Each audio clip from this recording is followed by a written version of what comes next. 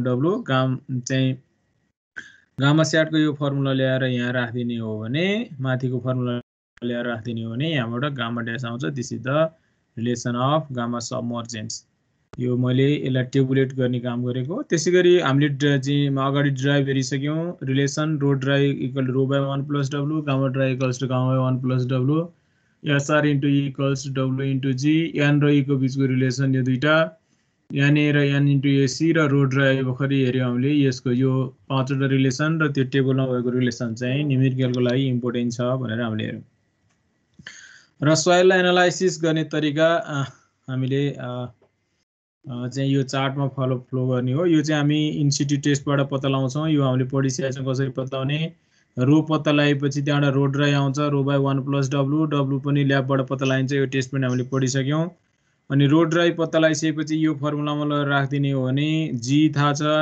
रो drive थाहा छ W थाहा छ यहाँबाट Na आउँछ Na आएपछि AC हामीले पत्ता लगाउन सक्छौं त्यसैगरी रो ड्राइभबाट रो ड्राइभको formula G row W by 1 plus E को फर्मुलाबाट E पत्ता लगाउन सक्छौं E बाट N आउँछ E बाट आएपछि SR आउँछ E बाट आएपछि रो स्याट निकाल्न सक्छौं रो स्याट आएपछि रो सब निकाल्न सक्छौं किनकि हामीलाई रो W थाहा हुन्छ रो W इक्वल टु जहिले पनि 1 ग्राम पर सीसी हुन्छ अनि यो भयो प्यारामिटरहरु निकाल्ने तरिका र यो प्यारामिटर थाहा भइसकेपछि डेफिनेसनबाट चाहिँ भोल्युमको टर्ममा यो डेफिनेसन हामीलाई थाहा थियो डेफिनेसनको रिलेसन यहाँबाट हामी भोल्युम निकाल्न सक्छौं अब एनालाइसिस गर्दा जाँचमा न्युमेरिकल सोध्दाखेरि यहाँबाट यसरी तलतिर आउने हुन पनि हुन सक्छ यिनीहरु दिएर यहाँबाट मास्तिर जानु पर्ने हुन पनि सक्छ जस यो टेबलमा मैले फ्लो चार्ट जुन दिएको छु यो फ्लो चार्टबाट हामी न्युमेरिकल चाहिँ गर्न सक्छौं अहिले हामी न्युमेरिकल गर्छौं अहिलेको क्लासमा अब स्पेसिफिक ग्राभिटी पत्ता लगाउने यो पाँचवटा मेथडहरु छ त्यो मध्ये चाहिँ पिक्नोमिटर मेथड हामी चाहिँ युज गर्छौं भनेर हामीले जो पढेका थियौं अब यसमा चाहिँ यो पिक्नोमिटर हो यो पिक्नोमिटरलाई इम्टी जोख्ने एकताल त्यसपछि गएर ड्राई सोइललाई हाल्ने अलिकता फेरि जोख्ने M2 आउँछ त्यसपछि यो भोरी पानी हाल्ने अनि पानी हालिसकेपछि यहाँबाट चाहिँ वाटर बबल जुन के रे एयर बबल जुन हुन्छ सोइलमा त्यसलाई स्केप हुनलाई दुईटा तरिका छ स्यान्ड बाथमा स्यान्ड हिटरमा हिट गर्ने या तपाईले चाहिँ ओभरनाइट छोड्दिने भने बिस्तारै यो पानी बाहिर जान्छ बाहिर गएपछि यो भोरी पानी भएपछि जोख्ने M3 यो यतिसम्म पानी हालेर जोख्ने M3 त्यसपछि यसलाई पखाल्ने सफा गर्ने र फेरि अघि जति पानी थियो त्यति हुने गरी पानी मात्रै हाल्ने र फेरि जोख्ने M4 र यो रिलेसन फर्मुला लगाएपछि यहाँबाट स्पेसिफिक ग्राभिटी आउँछ जसको रेन्ज चाहिँ सोइल अनुसार यस्तो रेन्जमा चाहिँ यो हुन्छ यसको भ्यालु चाहिँ यस्तो रेन्जमा चाहिँ यो पर्छ यो चाहिँ इस्टाब्लिश भएको चाहिँ रेन्ज तपाईलाई यहाँ देखाइएको मोइस्चर कन्टेन्ट दुईटा मेथड पिक्नोमिटर मेथड र ओभन ड्राइङ मेथडबाट हामी कमनली युज गर्छौं पिक्नोमिटर मेथडमा चाहिँ अहिलेको जस्तै पिक्नोमिटर लिने इम्टी पिक्नोमिटर जोख्ने अलिकता वेट सोइल जसको वाटर कन्टेन्ट पत्ता लगाउन छ त्यो हालेर जोख्ने M2 आउँछ त्यसपछि गएर पानी भोरी हाल्ने अनि तत्कालै जोख्दिने M3 त्यसपछि गएर चाहिँ अनि भोलिपल्ट अनि त्यो के रे चाहिँ पानी र सोइललाई फाल्यो र सफा गरेर अनि त्यो भोरी अहिलेको जति पानी हालेको थियो त्यति बराबर पानी हालेर जोख्ने M4 G त स्पेसिफिक ग्राभिटी भइहाल्यो यहाँबाट गर्दाखेरि मोइस्चर कन्टेन्ट आउँछ दिस इज द फर्मुला यो चाहिँ पिक्नोमिटर मेथड अर्को ओभन ड्राइड मेथडमा चाहिँ एउटा प्यान लिने प्यानको इम्टी वेट जोख्ने त्यसपछि त्यसमा अलिकता सोइल हाल्यो सोइल सहितको जोख्यो मोइस्ट सोइल हालेर त्यसपछि गएर 104 डिग्री सेल्सियस टेम्परेचर मेन्टेन गरेर ओभरनाइट त्यसलाई त्यहाँ राख्दिने राखिसकेपछि भोलिपल्ट आउँदा पानी सबै उडेको हुन्छ अनि जोख्ने फेरि W2 अब यहाँबाट W भनेको W1 - W2 चाहिँ उडेर गएको पानीको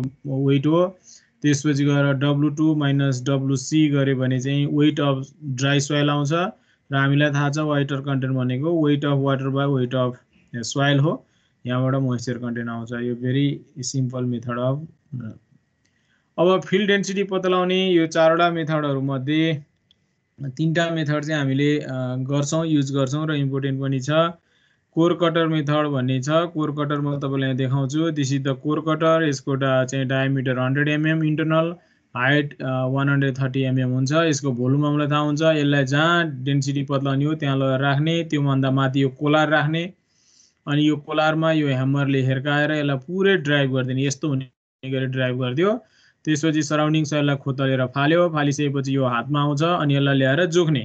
इम्टी m1 छ अनि यो भोरी सोइल हुँदा m2 - m1 भनेको यहाँ भएको सोइलको मास भयो, त्यसलाई यो भाँडोको भोल्युमले डिभाइड गरेपछि डेन्सिटी आउँछ। अब ड्राई डेन्सिटी पत्ता लगाउनु पर्यो भने चाहिँ मोइस्चर कन्टेन्ट निकाल्यो र यसरी मोइस्चर आउँछ। यो भयो कोर कटर मेथड। अर्को छ sand replacement method using apparatus. Core cutter method चाहिँ कोहेसिभ सोइलमा मात्र युज हुन्छ, पोइजनलेस सोइलमा युज हुँदैन, किनकि त्यो भाँडो निकाल्दाखेरि पोइजनलेस सोइल त्यही झर्छ। अब यो चाहिँ स्यान्ड रिप्लेसमेन्ट मेथड चाहिँ यस्तो भाँडो हुन्छ, यो मेटालिक पट, यो यहाँ चाहिँ कोन सेपको हुन्छ, यस्तो परेको कोन सेपको सानो होल हुन्छ यहाँ, अनि यस्तो कोन हुन्छ यहाँ, यो चाहिँ सिलिन्ड्रिकल भइहाल्यो, अनि यस्तो मेटालिक प्यान भयो। त्यसपछि अब यो युज गरेर हामी निकाल्छौँ। यो निकाल्ने तरिका चाहिँ दुईटा स्टेज छ यसको। हामीले क्रसर उद्योगबाट लिएर आएको स्यान्ड युज गर्छौँ, त्यो स्यान्डको डेन्सिटी यो भाँडोबाट युज गर्दाखेरिको डेन्सिटी पत्ता लगाउने, जसलाई हामी क्यालिब्रेसन अफ स्यान्ड भन्छ। यो भाँडोभरि स्यान्ड हाल्यो, जोख्यो m1, त्यसपछि त्यसलाई मेटालिक पटमाथि राखेर यो खोलिदिने भने स्यान्ड झर्छ, झरुन्जेलसम्म नहल्लाइकन राख्ने। अनि जब मेटालिक पट भरिन्छ त्यसपछि अनि यो कोन पोर्सन भरिन्छ अनि त्यसपछि स्यान्ड झर्न बन्द हुन्छ। यसलाई बन्द गर्यो, फेरि जोख्ने, यहाँ बाँकी रहेको स्यान्ड सहितको भाँडो।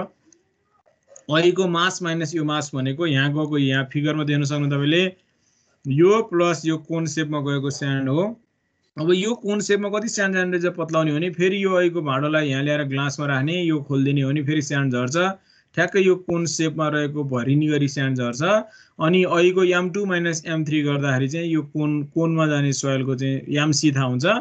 त्यसपछि यो लगेर यसमा घटाइदिने हो भने यो भित्र कति स्यान्ड गयो भन्ने थाहा हुन्छ र त्यो मेटालिक पटको भोल्युमले डिभाइड गरेपछि स्यान्डको डेन्सिटी आउँछ। अब त्यो स्यान्डको डेन्सिटी पत्ता लगाएपछि फिल्डमा जाने, जहाँको डेन्सिटी पत्ता लगाउन छ त्यहाँ लगेर प्यान राख्ने, अनि यहाँबाट खाल्डो खन्ने र सोइल चाहिँ कति लस नहुने गरी यहाँ राख्ने र यसलाई ल्याएर जोख्ने। अब यो यसको मासलाई यो होलको भोल्युमले डिभाइड गरिदिने हो भने डेन्सिटी आउँथ्यो, तर अब होलको भोल्युम पत्ता लगाउनलाई चाहिँ यहाँ रेगुलर सेपको हुँदैन, त्यसकारण गर्दा यसलाई कसरी पत्ता लगाउने त भन्दा फेरि अहिलेको कोन एपार्टस ल्याएर यसरी घोप्ट्याउने, घोप्ट्याउँदाखेरि यहाँ कति स्यान्ड जान्छ भन्ने कुरा हामी पत्ता लगाउन सक्छौँ। अनि त्यो स्यान्डको मास, यहाँ गएको मासलाई स्यान्डको डेन्सिटीले डिभाइड गरेपछि भोल्युम बोकेर यो होलको भोल्युम आउँछ। यो होलको भोल्युम आएपछि यसको मासलाई होलको भोल्युमले डिभाइड गरेपछि चाहिँ फिल्डको डेन्सिटी आउँछ। यो चाहिँ जस्तो खाले सोइलमा पनि हामी युज गर्न सक्छौँ। यो क्याल्कुलेसनको तरिका यहाँ देखाइएको छ, तपाईँले यो चाहिँ युज गर्न सक्नुहुन्छ। अब अर्को वाटर डिस्प्लेसमेन्ट मेथड भन्ने छ। एउटा सोइलको टुक्रा फेला पार्नुभयो भने त्यसलाई जोख्दिने m1, त्यसको मास m1 आउँछ। त्यसपछि यसको भोल्युम चाहिँ इरेगुलर सेपको हुने र भोल्युम पत्ता लगाउनलाई यसलाई वाक्सले सटक्क दल्ने, यसलाई वाक्सले कोटेड गरेर फेरि जोख्दिने m2। यो m2 भनेको mass of soil plus wax हो। त्यसपछि त्यसलाई यो पानीमा हालिदिने, यसले आफ्नो जति भोल्युम बराबर छ त्यति बराबरको पानी डिस्प्लेस गर्छ। यो जारबाट भोल्युम थाहा हुन्छ र यो पानीको भोल्युम भनेको टोटल भोल्युम हो VT। यो टोटल भोल्युममा चाहिँ वाक्सको भोल्युम घटाइदिने। वाक्सको भोल्युम चाहिँ कस्तो भन्दा m2 - m1 भनेको चाहिँ वाक्सको मास हो, यसलाई चाहिँ डेन्सिटी अफ वाक्सले मल्टिप्लाई गरेको छ। अब वाक्सको स्पेसिफिक ग्राभिटी 0.89 हुन्छ, जति स्पेसिफिक ग्राभिटी हो त्यति नै त्यसको ग्राम पर सीसीमा त्यसको डेन्सिटी हुन्छ। त्यसपछि अब योबाट चाहिँ भोल्युम अफ सोइल आउँछ, अनि m1 लाई mass of सोइललाई volume of सोइलले divide गरेपछि डेन्सिटी आउँछ। र अनि हामीले properties of soil, index property, engineering property हामीले पढाएको थियौँ। इन्डेक्स प्रोपर्टिज हामीले योमा पढ्छौँ, इन्जिनियरिङ प्रोपर्टी हाम्रो पछिको च्याप्टर हो भनेर हामीले भनेको थियौँ। अब चाहिँ यो इन्डेक्स प्रोपर्टी चाहिँ एग्रिगेट प्रोपर्टी र इन्डिभिजुअल ग्रेन प्रोपर्टी दुईटा हुन्छ। इन्डिभिजुअल ग्रेन प्रोपर्टी भनेको grain size distribution, sand, gravel, silt, clay कति पर्सेन्टेज साइज अनुसार त्यसको पर्सेन्टेज पत्ता लगाउनु चाहिँ ग्रेन साइज डिस्ट्रिब्युसन कर्भ हो भने एग्रिगेट प्रोपर्टी चाहिँ एक ठाउँमा हुँदा त्यसले कस्तो प्रोपर्टी देखाउँछ भन्ने कुरा हो। अब कोर्स ग्रेन सोइलको चाहिँ रिलेटिभ डेन्सिटी हुन्छ, यसमा चाहिँ पानीले कुनै इफेक्ट गर्दैन कोर्स ग्रेन सोइललाई, तर यो डेन्सिफाई हुन्छ चाहिँ इनर्जी एप्लाई हुँदा, त्यसैले गर्दा यसको यसलाई हामीले जहिले पनि रिलेटिभ डेन्सिटीमा नाप्छौँ भने फाइन ग्रेन सोइल चाहिँ पानी राख्ने एब्जर्ब गर्ने क्यापेसिटी रहन्छ र पानी एब्जर्ब गर्ने क्यापेसिटी भएर त्यो पानीको इफेक्ट चाहिँ सोइलमा देखिन्छ। ती प्रोपर्टीहरू चाहिँ कन्सिस्टेन्सी लिमिट, सेन्सिटिभिटी, थिक्सोट्रोपी र एक्टिभिटी गरेर चारवटा प्रोपर्टी हो। यो बारेमा हामी हेर्छौँ र कन्सिस्टेन्सी अस्ति हिजो हामीले पढाएको थियौँ। कन्सिस्टेन्सी भने चाहिँ के, यो रिलेटिभ डेन्सिटी हामीले यो पढेको, यो चाहिँ एकदमै लुज स्टेटमा चाहिँ सोइललाई ल्याएर राख्ने हो भने एउटा भाँडोमा त्यसको चाहिँ डेन्सिटी पत्ता लगाउने, डेन्सिटी पत्ता लगाएपछि ड्राई डेन्सिटी पत्ता लगाएपछि ई भोइड रेसियो पत्ता लगाउने, द्याट इज ई म्याक्स। अनि त्यही सोइललाई फेरि त्यही भाँडोमा एकदमै कम्प्याक्सन गरेर चाहिँ डेन्सिटी पत्ता लगाउने, त्यसपछि ड्राई डेन्सिटी पत्ता लगाएपछि भोइड रेसियो निकाल्न सक्छौँ हामी अस्ति न्युमेरिकलमा अहिलेको जग्गा गरेर माथिको जस्तो। अनि त्यो चाहिँ एकदमै डेन्स टर्ममा चाहिँ मिनिमम भोइड रेसियो हुन्छ, यो चाहिँ ल्याबमा पत्ता लगाउने। अर्को चाहिँ फिल्डमै गएर कोर कटर मेथडबाट या स्यान्ड रिप्लेसमेन्ट मेथडबाट डेन्सिटी पत्ता लगायो, त्यहाँको मोइस्चर कन्टेन्ट पत्ता लगाएपछि ड्राई डेन्सिटी आउँछ, ड्राई डेन्सिटी आइसकेपछि भोइड रेसियो आउँछ, यो चाहिँ फिल्डको भोइड रेसियो हो। यो फर्मुलामा राखेर रिलेटिभ डेन्सिटी आउँछ। यसले चाहिँ फिल्डमा हाम्रो सोइल कतिको डेन्स टर्ममा छ भन्ने कुरा हो। र यो भ्यालु अनुसार यो डिआरको भ्यालु कति आउँछ त्यो अनुसार चाहिँ हामी चाहिँ बताउन सक्छौँ हाम्रो सोइल कुन स्ट्याटसमा छ। अब लुज र भेरी लुज चाहिँ कन्स्ट्रक्टेबल भएन, मिडियम डेन्समा चाहिँ हामी प्रिकसन सहित डिजाइन गरेर कन्स्ट्रक्सन गर्छौँ भने डेन्स र भेरी डेन्स चाहिँ भेरी गुड कन्डिसन हो हाम्रो लागि। अब कन्सिस्टेन्सी लिमिटमा चाहिँ अघि नै हिजो हामीले भनिसक्यौँ, मोइस्चर लिन सक्ने क्यापेसिटी भनिभयो भएर मोइस्चर जब पानीसँग कन्ट्याक्ट हुन थाल्यो मोइस्चर बढाउँछ, हिटको कन्ट्याक्टमा आयो भने मोइस्चर घट्छ। अब मोइस्चर बढ्ने र घट्ने चाहिँ फाइन सोइलमा हुने भयो, क्लेहरूमा स्पेसली क्लेमा त्यो प्रक्रिया भइरहने भयो नेचरसँगै। त्यो हुँदाखेरि चाहिँ सोइलले दुईटा इफेक्ट देखाउँछ पानीले, एउटा भोल्युम इन्स्टेबिलिटी, पानी बढ्दाखेरि भोल्युम बढ्दै जाने, that is termed as the swelling. अर्को चाहिँ पानी घट्दाखेरि भोल्युम घट्दै जाने, that is termed as the श्रिङ्केज। Swelling र श्रिङ्केज हाई छ भने त्यसले चाहिँ जस्तो पेभमेन्टमा हो भने पेभमेन्ट फेलरले आउने, फाउन्डेसन हो भने फाउन्डेसनमा लाई एडभर्स इफेक्ट देखाउने, त्यस्ता कुराहरू यसले देखाउँछ। अर्को छ चेन्ज इन बिहेभियर। यहाँ हामी देख्न सक्छौँ यहाँ यति यो 0 बाट यति वाटर कन्टेन्टसम्म सोलिडको बिहेभियर देखाउँछ। सोलिडको बिहेभियर भनेको एकदम कम्प्रेसिभ स्ट्रेन्थ हाई हुन्छ तर फेलर हुँदा ब्रिटल फेलर हुन्छ। जति पानी बढ्दै गयो त्यति त्यसको कम्प्रेसिभ स्ट्रेन्थ कम हुँदै जान्छ।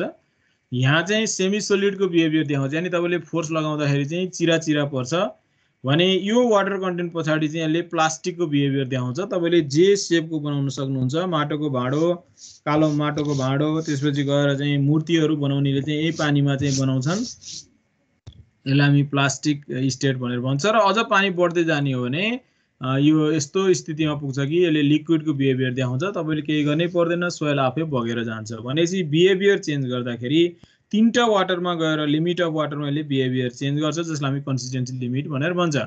एउटा छ लिक्विड लिमिट, यति वाटर पुग्ने बित्तिकै त्यसले लिक्विडको बिहेभियर देखाउँछ भएर यो वाटर कन्टेन्टलाई हामी लिक्विड लिमिट भनेको।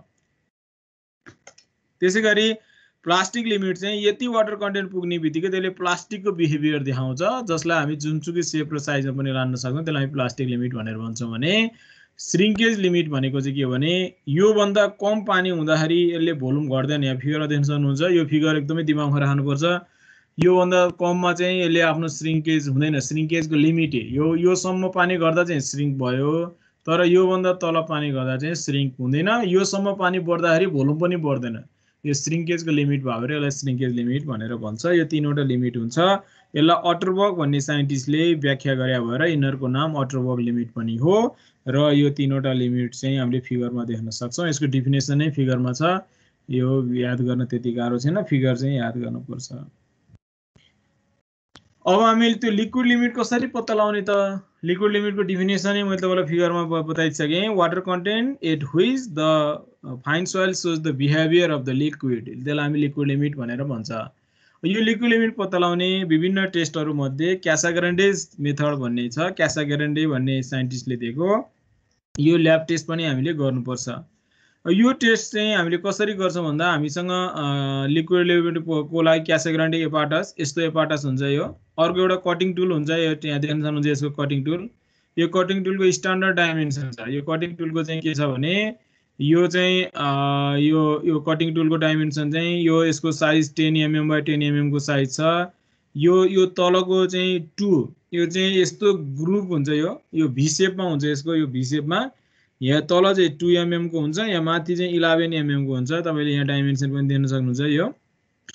यो कटिङ टुलले काट्दाखेरि यस्तो भी सेपमा चाहिँ यो सोइललाई यसरी भी सेपमा काट्छ। यहाँ काटेको हेर्नुहोस् तपाईँले, यो भी सेपमा काटिदिन्छ सोइललाई। यो कटिङ टुल भयो। यो चाहिँ एउटा मेटालिक ब्लेड हुन्छ, यसले चाहिँ यसको यो हाइट मेन्टेन गर्न हामी यो युज गर्छौँ भने यो चाहिँ ब्लेड हो।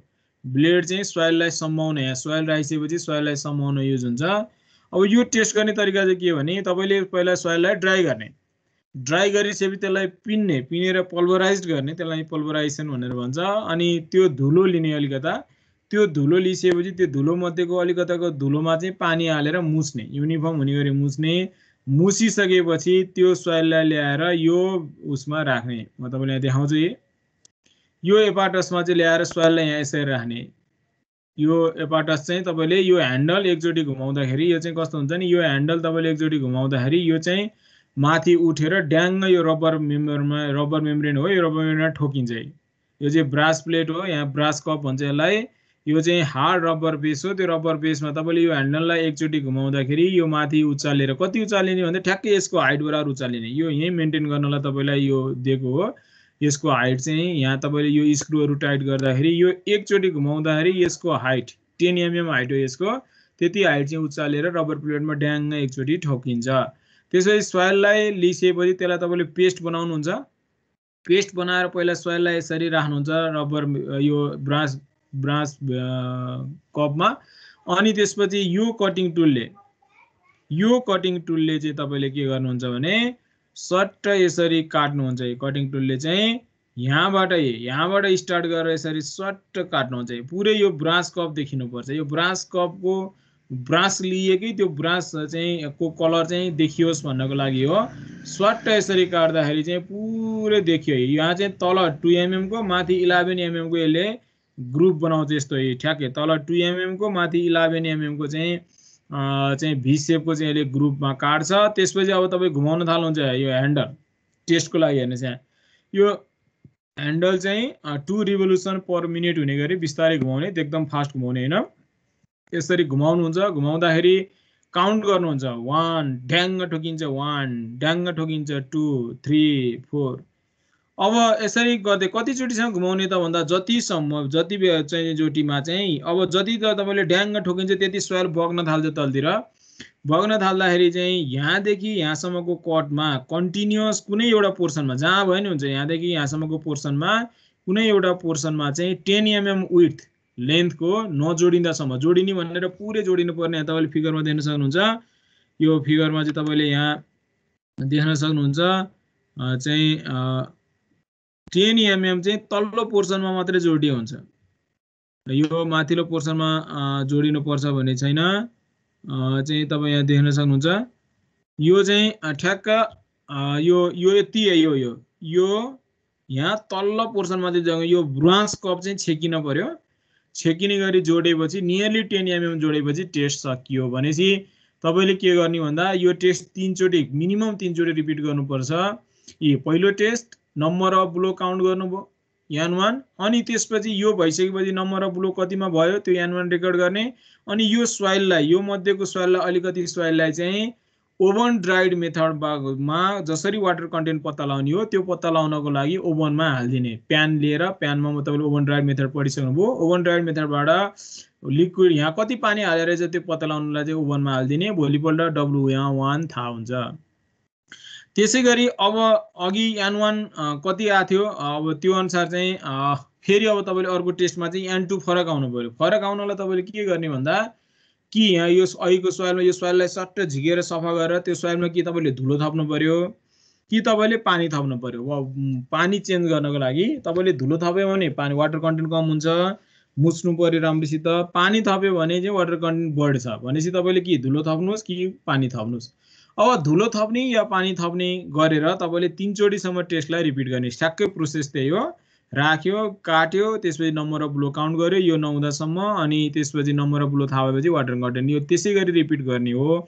तर अब धुलो थप्ने कि पानी थप्ने भन्ने कुरा चाहिँ तपाईँले आएको यान भ्यालुमा भर पर्छ। तपाईँले एकदमै ध्यान दिनु होला। यो 3वटा टेस्ट मध्ये कुनै एउटा यानको भ्यालु 25 भन्दा कम हुनैपर्छ, कुनै एउटा यानको भ्यालु 25 भन्दा बेसी हुनैपर्छ। अर्को यान चाहिँ जति आए पनि भयो। 25 भन्दा कम लिएर आउनु पर्ने छ तपाईँलाई भने धुलो थप्यो भने साह्रो हुन्छ अनि यानको भ्यालु बढ्छ। 25 भन्दा कम गराउनु पर्ने छ तपाईँलाई भने पानी थप्ने। पानी थपेपछि गिलो हुन्छ, यानको भ्यालु घट्छ है। त्यसकारण गर्दा बढी पार्नलाई यानको धुलो थपेर मुछ्ने, कम गर्नलाई धुलो थपेर के अरे पानी थपेर गिलो बनाउने। एउटा जति आउँछ। सपोज सुरुको यानको भ्यालु चाहिँ 30 आयो भनेपछि अब अर्को यानको भ्यालु 25 भन्दा कम गर्नलाई तपाईँले के गर्ने, पानी थपिदिने। सपोज सुरुको टेस्ट गर्दा यानको भ्यालु 20 आयो भने तपाईले यानको भ्यालु 25 भन्दा बढाउनको लागि धुलो थप्दिने। यानको भ्यालु 30 आथ्यो भने यानको भ्यालु 25 भन्दा कम गर्नलाई दोस्रो टेस्टमा चाहिँ पानी थप्दिने।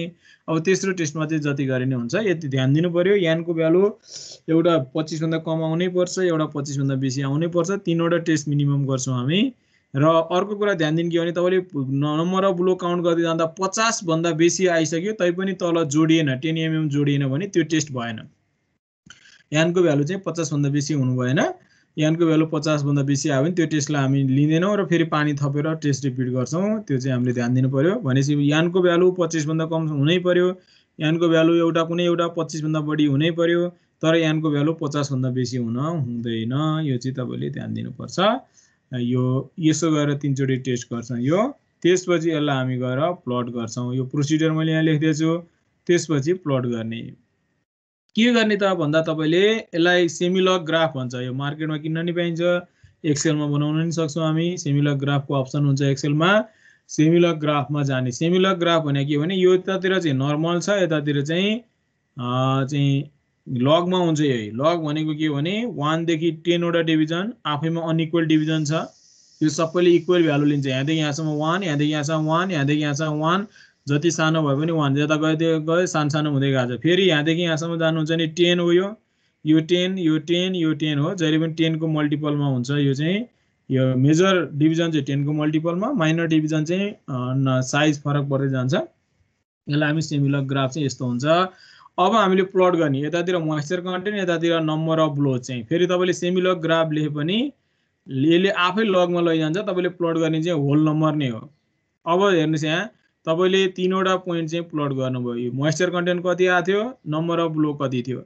एउटा चाहिँ नम्बर अफ ब्लो सपोज चाहिँ तपाईको चाहिँ 15 जति आथ्यो, लिक्विड वाटर कन्टेन्ट 38 हाराहारी थियो, प्लट गर्नुभयो, एउटा पोइन्ट आयो।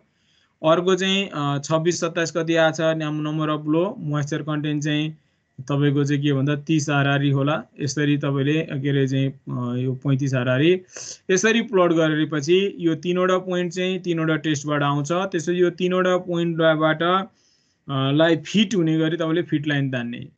फिट लाइन हो यो। फिट लाइन चाहिँ एउटाबाट पास भएर तीनटैबाट पास हुन नि सक्छ, एउटाबाट पास भएर दुईटाको पोइन्टको बीचबाट पास हुन नि सक्छ। That is the fit line. एक्सेलमा त ड्र फिट लाइन भनेपछि आफै तान्दिन्छ। तपाईले म्यानुअली गर्दाखेरि चाहिँ तपाईले फिट लाइन तान्दाखेरि चाहिँ के भने तीनटैबाट पास हुन्छ हो के होइन भने एउटाबाट पास हुनै पर्यो र अर्को दुईटा पोइन्टको चाहिँ इक्वल डिस्टेन्सको बीचबाट पास हुनुपर्छ। त्यसलाई हामी फिट लाइन भनेर भन्छ। यो जाँचमा कहिले न्युमेरिकल पनि सोध्छ। तपाईलाई यो टेबल दिने, यो टेबलको भ्यालु दिएर क्याल्कुलेट द लिक्विड लिमिट भनेर भन्यो भने सेमिलग ग्राफ माग्यो जाँचमा। That is the सेमिलग graph. यतातिर नम्बर अफ ब्लोज राख्ने। जहिले पनि सेमिलग ग्राफमा याद ध्यान दिनु होला। मेजर डिभिजन चाहिँ 10 को चाहिँ मल्टिपलमा हुन्छ। यी G1 10 एन्ड 100। अझ यता जाने भने 0.1 0.01 यस्तो हुन्छ। अनि भित्र रहेको माइनर डिभिजन चाहिँ इक्वल हुन्छ। यहाँ र यहाँसम्म यो इक्वल, यहाँदेखि यहाँसम्म 10, यहाँदेखि यहाँसम्म 1 को भ्यालु हुन्छ, तर साइजको भ्यालु चाहिँ घट्दै जान्छ। अब यही साइजले यहाँ 10 रिप्रेजेन्ट गरे, यहाँ 1 रिप्रेजेन्ट गर्छ। यसले 1 रिप्रेजेन्ट गरे, यहाँले नि 1 रिप्रेजेन्ट गर्छ। अब यसले यहाँ 10 रिप्रेजेन्ट गर्छ, यहाँनिर गएपछि पनि 10 रिप्रेजेन्ट गर्छ। यसलाई सेमिलग ग्राफ भनेर भन्छ। त्यो माग्ने जाँचमा आयो भने अनि प्लट गरिदिने। यो तीनटा भ्यालुले n1 w1 लिएर n1 w1 प्लट गर्नुभयो, एउटा पोइन्ट आउँछ। n2 w2 ले अर्को पोइन्ट आउँछ, n3 w3 एउटा पोइन्ट आउँछ। नम्बर अफ ब्लोज यसले आफै लगमा लैजान्छ। तपाईले होल नहुन्छ जे भ्यालु आयो त्यही भ्यालु प्लट गर्ने हो। त्यसपछि फिट लाइन तान्ने यसरी। यो फिट लाइन चाहिँ मैले फेरि दोहोऱ्याएँ तपाईलाई। एक्सेलमा त ड्र फिट लाइन भनेपछि उसले आफैले तान्दिन्छ, तर तपाईले जाँचमा म्यानुअली गर्दाखेरि चाहिँ यो ल्याब गर्दाखेरि पनि ध्यान दिनुपर्ने कुरा, प्लट गर्दाखेरि चाहिँ तीनटैबाट पास हुन्छ भने तीनटैबाट पास गर्ने, तीनटाबाट पास हुँदैन भने एउटाबाट पास भएर कुनै एउटाबाट पास हुन्छ र अर्को दुईटा पोइन्टको चाहिँ एक्ज्याक्ट बीचबाट, यानी डिस्टेन्स इक्वल हुनुपर्छ। दुईटा पोइन्टको र लाइनको बीचको डिस्टेन्स चाहिँ इक्वल हुनुपर्छ। त्यसरी फिट लाइन हामी तान्छौँ। तानिसकेपछि अब लिक्विड लिमिट भने के हो त? यहाँ तपाईले फिगरमा देखाएको छ ठ्याक्कै 25 नम्बर अफ ब्लो। यहाँ 25 नम्बर कहाँ पर्छ त भन्दा यहाँ 25 नम्बर अफ ब्लो यो 10, यो 100 हो भने यो 10, यो 20, यो 30। यहाँ सेमिलग ग्राफमा हेर्नु होला। यो 10 हो, यो 20 हो, यो 30 हो। यो 30 को ठ्याक्कै बीचबाट तपाईले एउटा लाइन तान्नुपर्छ, वर्टिकल लाइन। यो भर्टिकल लाइनले हाम्रो सेमिलग ग्राफलाई जहाँ मिट खान्छ त्यो सेमिलग ग्राफलाई मिट खाएको ठाउँबाट होराइजन्टल लाइन लाने, यहाँबाट एउटा वाटर कन्टेन्ट आउँछ, त्यही वाटर कन्टेन्ट नै लिक्विड लिमिट हो। यहाँ तपाईँले चाहिँ 10 20 30 भनेपछि यो ठ्याक्क बिचको चाहिँ 25 हो, यहाँबाट भर्टिकल लाइन लयो, यहाँ यस्तो चाहिँ यसलाई फ्लो लाइन भनेर भन्छ, यो फ्लो लाइन हुन्छ, त्यो फ्लो लाइनलाई जहाँ मिट खान्छ त्यहाँबाट होराइजन्टल लैजाने, त्यो होराइजन्टल लाइनले दिने वाटर कन्टेन्ट नै यहाँ फिगरमा देखाएको जस्तै जहिले पनि 25 number of ब्लोसँग related water content चाहिँ लिक्विड लिमिट हो भनेर क्यासाग्रान्डेले हामीलाई बताएको छ। यसरी हामी लिक्विड लिमिट पत्ता लगाउन सक्छौँ। यो सर हजुर सर यो त्यो दुईटा पोइन्ट मात्रै तानिएपछि के भन्नुभएको थियो, यो सुनिएन कि एकचोटि अझ रिपिट गरिदिनु न। त्यो दुईटा पोइन्ट मात्रै कोइन्साइड भयो नि, तेस्रो भएन। होइन यस्तो हो, दुईटा पोइन्ट कोइन्साइड त भयो, दुईटा पोइन्ट त सधैँ कोइन्साइड हुन्छ त्यस्तो होइन। यसलाई फ्लो लाइन भन्छ। यो फ्लो लाइन चाहिँ जहिले पनि यो फिट लाइन हो, यसको अर्को नेचर चाहिँ फिट लाइन हो। एक्सेलमा काम गर्नु भएको छ भने ड्र फिट लाइन भन्ने बित्तिकै पोइन्ट प्लट गरेर ड्र फिट लाइन भन्ने बित्तिकै यो लाइन तानिदिन्छ। तर म्यानुअली गर्दाखेरि चाहिँ फिट लाइन कसरी तान्ने त भन्दा पहिलो ट्राई चाहिँ 3टै पोइन्टबाट पास हुन्छ कि ट्राई गर्ने स्केल राखेर, तर 3टै पोइन्टबाट पास भएन भने फिट लाइन कसरी तान्ने त भनेर भन्दा एउटा पोइन्टबाट चाहिँ पास गर्ने, एउटा पोइन्टबाट पास हुँदाखेरि चाहिँ एउटा त्यो पोइन्ट चाहिँ कसरी सिलेक्ट गर्ने भन्दा एउटा पोइन्टबाट पास गर्दा बाँकी रहेको दुईटा पोइन्टको चाहिँ बीचबाट त्यो पास हुनु पर्यो। बीचबाट पास हुने भने कसरी थाहा हुन्छ त भन्दा यो पोइन्टबाट यहाँसम्मको डिस्टेन्स र यो पोइन्टबाट यो लाइनसम्मको डिस्टेन्स चाहिँ के हुनु पर्यो, इक्वल हुनु पर्यो। त्यो जे पनि हुनसक्छ, यो पोइन्टबाट पास भएर यो र यसको बाट इक्वल बीचबाट पास हुनु पनि हुनसक्छ, यो लाइनबाट पास भएर यो र यो को बीचबाट पास हुन पनि सक्छ। त्यो चाहिँ तपाईँले हेरेको प्लटबाटै थाहा हुन्छ। त्यसरी तपाईँले चाहिँ फिट लाइन तान्ने, यो लाइनलाई फिट लाइन हो यो, तर यसको नाम चाहिँ फ्लो लाइन हो। र यो flow line तानिसकेपछि number of blow 25 सँग रिलेटेड मोइस्चर कन्टेन्ट पत्ता लगाउने, त्यसैलाई हामी लिक्विड लिमिट भनेर भन्छौँ। सर हामीले त्यो पोइन्ट चाहिँ कसरी प्लट गरेको भन्छ त्यो? योबाट नि यो टेस्टबाट N1 W1 पत्ता लाग्यो नि त हामीले, नम्बर अफ ब्लो अनि मोइस्चर कन्टेन्ट। तपाईँले बनाएको स्याम्पलमा कति number of ब्लोमा 10 mm जोडियो, that is the N1, अनि यो सोइललाई चाहिँ O1 मा राखेर तपाईँले मोइस्चर कन्टेन्ट पत्लाउनुहुन्छ W1। फेरि अब यहाँ तपाईँले धुलो थपेर या पानी थपेर चाहिँ टेस्ट अर्को गर्नुभयो, त्यो चाहिँ N2 आयो, W2 आयो त्यसको मोइस्चर कन्टेन्ट। फेरि तपाईँले त्यो स्याम्पल झिकेर त्यसमा पानी थपेर या धुलो थपेर फेरि अर्को ताल टेस्ट रिपिट गर्नुहुन्छ, N3 र W3 आउँछ। यो N1 र W1 ले एउटा पोइन्ट आउँछ, N2 र W2 प्लट गर्दा अर्को पोइन्ट आउँछ, N3 र W3 ले पोइन्ट प्लट गर्दाखेरि अर्को पोइन्ट आउँछ। तीनटा पोइन्ट यसरी आएको। यसरी हामी चाहिँ क्यासाग्रान्डे मेथडबाट चाहिँ लिक्विड लिमिट चाहिँ पत्ता लगाउँछौँ। यो न्युमेरिकल पनि सर हजुर सर एउटा भ्यालु 25 भन्दा बढी एउटा भ्यालु 25 भन्दा कम त्यसको केही सिग्निफिकेन्स छ कि छैन? अनि यहाँ हेर्नु न, यहाँ 25 सँग रिलेटेड चाहिँ 25 सँग रिलेटेड चाहिँ के हो, लिक्विड लिमिट भएपछि त तपाईले चाहिँ कुनै भ्यालु 25 भन्दा कम आएन भने त जस्तो तपाईले 25 भन्दा कम मात्रै राख्नु भने त फिट लाइन त यहाँ पर्छ हैन। 25 बाट तपाईले यो तान्न मिलेन नि त। अब तपाईले 25 भन्दा बेसी मात्रै यानको भ्यालु आउन गर्नु भने त फिट लाइन यहाँ पर्छ। 25 यहाँ न 25 बाट माथि लाने, फिट लाइनलाई जहाँ टच गर्छ त्यहाँबाट होराइजन्टल लगेपछि त्यसले लिक्विड लिमिट दिने भएर एउटा भ्यालु 25 भन्दा कम आउनै पर्यो, एउटा भ्यालु 25 भन्दा बेसी आउनै पर्छ। अर्को चाहिँ जति आए पनि हुन्छ, र कुनै पनि भ्यालु 25 भन्दा हजुर 50 भन्दा बढी नै आउनु हुँदैन भन्नु भयो हैन? 50 भन्दा बढी आउनु हुँदैन। अनि त्यो त टेबलमा त 100 सम्म छ नि त सर, त जति हुन सक्छ भने 50 भन्दा बढी आउनु चाहिँ किन नआउने नि? होइन, यानको भ्यालु 50 भन्दा बेसी आउनुको अर्थ के हो भने तपाईले चाहिँ त्यसमा चाहिँ पानी नै छैन, सोलिड स्टेटमा लगेर टेस्ट गर्नु भएको छ, त्यसकारणले गर्दा त्यसले चाहिँ रिलायबल डेटा दिँदैन। यो रिसर्चबाट पत्ता लागेको चिज हो। यो ग्राफ त तपाईले जति 100 मात्रै हैन 1000 मा पनि राख्न सक्नुहुन्छ, तपाईले 2000 10000 बनाउँदै जान सक्नुहुन्छ। यो ग्राफको भ्यालुसँग केही अर्थ भएन। तपाईले प्लट गर्ने भ्यालु चाहिँ 50 भन्दा बेसी हुनु भएन, किन भन्दा 50 भन्दा बेसी आउनुको अर्थ के भने तपाईले चाहिँ सोलिड सोइलमा चाहिँ पानी अत्यन्तै कम निग्लिजिबल हालेर चाहिँ तपाईले राख्नुभयो भने यानको भ्यालु 50 भन्दा बेसी आउँछ, जुन चाहिँ रिलायबल हुँदैन।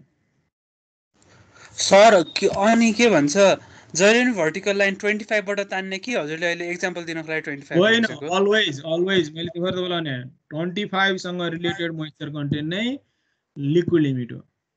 Always that is the standard क्यासाग्रान्डेले research गरेर पत्ता लाग्यो द्याट इज द स्ट्यान्डर्ड। त्यसकारण गर्दा तपाईँले टेस्ट गर्दा पनि कुनै यानको भ्यालु 25 भन्दा कम आउनै पर्छ, कुनै यानको भ्यालु 25 भन्दा बेसी आउनै पर्छ र 25 number of ब्लोसँग related moisture content and liquid limit हो। That is the standard. मैले अहिले देखाउनको लागि मात्रै होइन, अलवेज यानको भ्यालु 25 सँग रिलेटेड प्यानबाट भर्टिकल लाने, यसले जहाँ फिट लाइनलाई भेट्छ त्यो वाटर कन्टेन्ट नै लिक्विड लिमिट हुन्छ। ल यसरी हामी लिक्विड लिमिट पत्ता लगाउँछौँ। यो अब प्लास्टिक लिमिट चाहिँ कसरी पत्ता लगाउने त भनेर भन्दा प्लास्टिक लिमिटमा चाहिँ कुनै इक्विपमेन्ट युज गर्नु पर्दैन। सोइललाई मुछिसकेपछि अहिलेको लिक्विड लिमिटलाई जस्तै गरी सोइललाई मुछिसकेपछि त्यो सोइललाई चाहिँ तपाईले हत्केला मुनि राखेर यहाँ फिगरमा देखाएको जस्तै सिसामाथि रोलिङ गर्ने, हत्केला मुनि सोइललाई राखेर सिसामा रोल गर्ने। रोल गर्दाखेरि यदि तपाईको पानी बेसी छ भने तपाईको रोलिङ गर्दाखेरि सिसामा प्याचै टाँसिन्छ। यदि पानी कम रहेछ भने तपाईले रोलिङ गर्दाखेरि त्यो सोइल चाहिँ टुक्रा टुक्रा हुन्छ। टुक्रा टुक्रा भयो भने त्यो टुक्रा टुक्रालाई जम्मा गरेर पानी थप्नुस्। यदि सिसामा टाँसियो भने त्यो सोइललाई जम्मा गरेर धुलो थप्नुस्। हेर्नुस् यहाँ मैले तपाईलाई फेरि बताउँदै छु।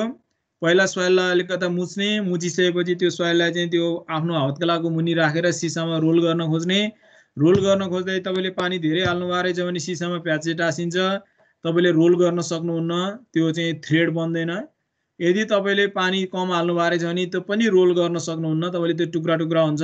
टुक्रा टुक्रा भयो भने जम्मा गरेर पानी थप्ने, यदि टाँसियो भने जम्मा गरेर धुलो थप्ने। फेरि अर्को ताल ट्राई गर्ने, रोल भयो कि भएन, टाँसियो भने फेरि धुलो थप्ने, टुक्रा टुक्रा भयो भने फेरि पानी थप्ने। एवं रीतिले तपाईले ट्रायल गर्दै जाँदा मोइस्चर कन्टेन्ट चेन्ज हुँदै जाँदाखेरि तपाईँ एउटा यस्तो मोइस्चर कन्टेन्टमा पुग्नुहुन्छ जसमा चाहिँ सोइललाई तपाईले रोल गर्दै जानुहुन्छ, टुक्रा टुक्रा नि हुँदैन, टाँसिँदैन पनि, रोल गर्दै जानुस्। कतिसम्म रोल गर्न सकिन्छ त भन्दा 3 mm को डायमिटरसम्म, 3.18 mm हो, 3 mm को डायमिटरसम्म त्यसलाई रोल गर्न सकिन्छ भने त्यो पानी चाहिँ त्यहाँ प्लास्टिक लिमिटको पानी हो भनेर बुझिन्छ। तपाईले 3 mm डायमिटरको सम्म यसरी रोल गर्न सक्नुभयो भने टाँसिँदा नि टाँसेन, टुक्रा टुक्रा पनि भएन र रोल गर्दै गर्दै जाँदा 3 mm को डायमिटर भयो भने अब तपाईको त्यो सोइलमा रहेको पानी चाहिँ प्लास्टिक लिमिट हो भनेर थाहा हुन्छ। र त्यो यसलाई नै ओभनमा राखेर ओभन ड्राई मेथडबाट मोइस्चर कन्टेन्ट पत्ता लगाइदिने, त्यही मोइस्चर कन्टेन्ट नै प्लास्टिक लिमिट हो। अब एकुरेसीको लागि तपाईले के गर्नुहुन्छ भने तीनचोटि टेस्ट गर्नुहुन्छ भने तीनटा प्लास्टिक लिमिटको तीनटा स्याम्पल चाहिँ रोलिङ गरेर तीनटा बनाउनु भएपछि तीनटाको छुट्टै छुट्टै वाटर कन्टेन्ट पत्ता लगाउने, त्यसको एभरेज गरेर प्लास्टिक लिमिट चाहिँ पत्ता लगाउनुहुन्छ। यो चाहिँ भेरी सिम्पल टेस्ट हो। तपाईले टाँसियो भने रोलिङ गर्दाखेरि हत्केलाको मुनिबाट रोलिङ बिस्तारै रोलिङ गर्दाखेरि टाँसियो भने धुलो थप्ने, टुक्रा टुक्रा भयो भने पानी थप्ने। बिस्तारै ट्रायल गर्दै जाने, ट्रायल गर्दै गर्दै जाँदा एउटा यस्तो पानीमा पुग्नुहुन्छ तपाईँ जसमा चाहिँ सोइल स्याम्पललाई 3 mm डायमिटरको थ्रेडसम्म बिना चाहिँ टुक्रा क्र्याक नभइकन रोल गर्न सक्नुहुन्छ। रोल गर्न सक्नुभयो भने प्लास्टिक लिमिटमा पुग्यो। अब त्यसलाई चाहिँ एउटा सानो भाँडो जोखेर त्यहाँ हालेर ओभन ड्राई मेथडबाट वाटर कन्टेन्ट पत्ता लगाउने। यसरी तीनचोटि तीनटा स्याम्पल तयार गर्ने तपाईले ट्राई गरी तीनटाको एभरेज भ्यालु चाहिँ प्लास्टिक लिमिट हुन्छ। बुझाएको कुरा? यो चाहिँ हामीले यसरी गर्न सक्छौँ। यसलाई हामी प्लास्टिक लिमिट टेस्ट भनेर भन्छौँ। सोइल चाहिँ ड्राई गरेर लिने हो? सोइल ड्राई सोइल लिने, के अरे सोइल ल्याउने, त्यसलाई ओभनमा राखेर ड्राई गर्ने, त्यसपछि त्यसलाई मुछेर धुलो बनाउने, अनि धुलोमा चाहिँ तपाईले आफूले पानी हाल्ने हो। पानी हाल्दै मुछ्दै अनि हो। सुरुमा तपाईले पानी हाल्नुस्, पानी हालेर मुछ्नुस्, मुछिसकेपछि ट्राई गर्ने। ट्राई गर्दा मैले भनिहालेँ नि, पानी बेसी हाल्नु भएको रहेछ भने टाँसिन्छ, पानी कम हाल्नु भएको रहेछ भने रोलिङ हुँदैन, टुक्रा टुक्रा हुन्छ। टाँसियो भने फेरि धुलो थप्ने, त्यसपछि फुट्यो भने पानी थप्ने। यसरी ट्रायल 5-6 चोटि ट्रायल गर्दै गर्दै जाँदाखेरि तपाईँ यस्तो मोइस्चर कन्टेन्टमा पुग्नुहुन्छ जसमा चाहिँ 3 mm को डायमिटरमा रोल गर्न सकिन्छ। अब त्यही रोल गरेको यो पिसलाई नै तपाईले ओभन ड्राईमा हालेर चाहिँ ओभन ड्राई मेथड पढिसक्नु भएको छ, त्यहाँबाट वाटर कन्टेन्ट पत्ता लगाइदिने र 3वटा टेस्ट गरेर 3वटा टेस्टको एभरेज भ्यालु चाहिँ लिन्छ। अब त्यसलाई प्लास्टिक लिमिट भनेर भन्छ। ल यो हामीले यो चाहिँ मैले तपाईलाई पठाएको अहिलेसम्म पठाएको चाहिँ स्लाइड अन्तर्गत चाहिँ हो यो। अब यो तीनवटा टेस्ट गरिसकेर प्लास्टिक लिमिट र लिक्विड लिमिट, श्रिङ्केज लिमिट चाहिँ तपाईहरुले ब्याचलर लेभलको कोर्समा छैन। अब त्यो चाहिँ हामीले खाली श्रिङ्केज लिमिट भने के भनेर मात्रै बुझ्ने कुरा हो। मैले तपाईलाई ग्राफमा देखाइदिएको छु त्यो। अब प्लास्टिक लिमिट र लिक्विड लिमिट पत्ता लगाइसकेपछि अटरबर्ग लिमिटबाट केही इन्डेक्सहरु पत्ता लगाउन सक्छौं हामी। त्यो इन्डेक्स चाहिँ के भने प्लास्टिसिटी इन्डेक्स। पहिलो यो फर्मुला याद गर्नुपर्छ। Plasticity index equals to liquid limit minus plastic limit हो। र प्लास्टिसिटी इन्डेक्सले जहिले पनि रेन्ज, वाटरको त्यो रेन्ज देखाउँछ जसमा चाहिँ सोइलले चाहिँ प्लास्टिक बिहेभियर देखाउँछ। वाटरको त्यो रेन्ज हो। तपाईले मैले यहाँ बनाएको एउटा चाहिँ ग्राफ फेरि यहाँ तपाईलाई म देखाउँछु। कन्सिस्टेन्सी लिमिटमा प्लास्टिसिटी इन्डेक्स भने चाहिँ के भने यो चाहिँ मैले तपाईलाई कन्सिस्टेन्सीमा देखाएको ग्राफमा हामी हेर्छौं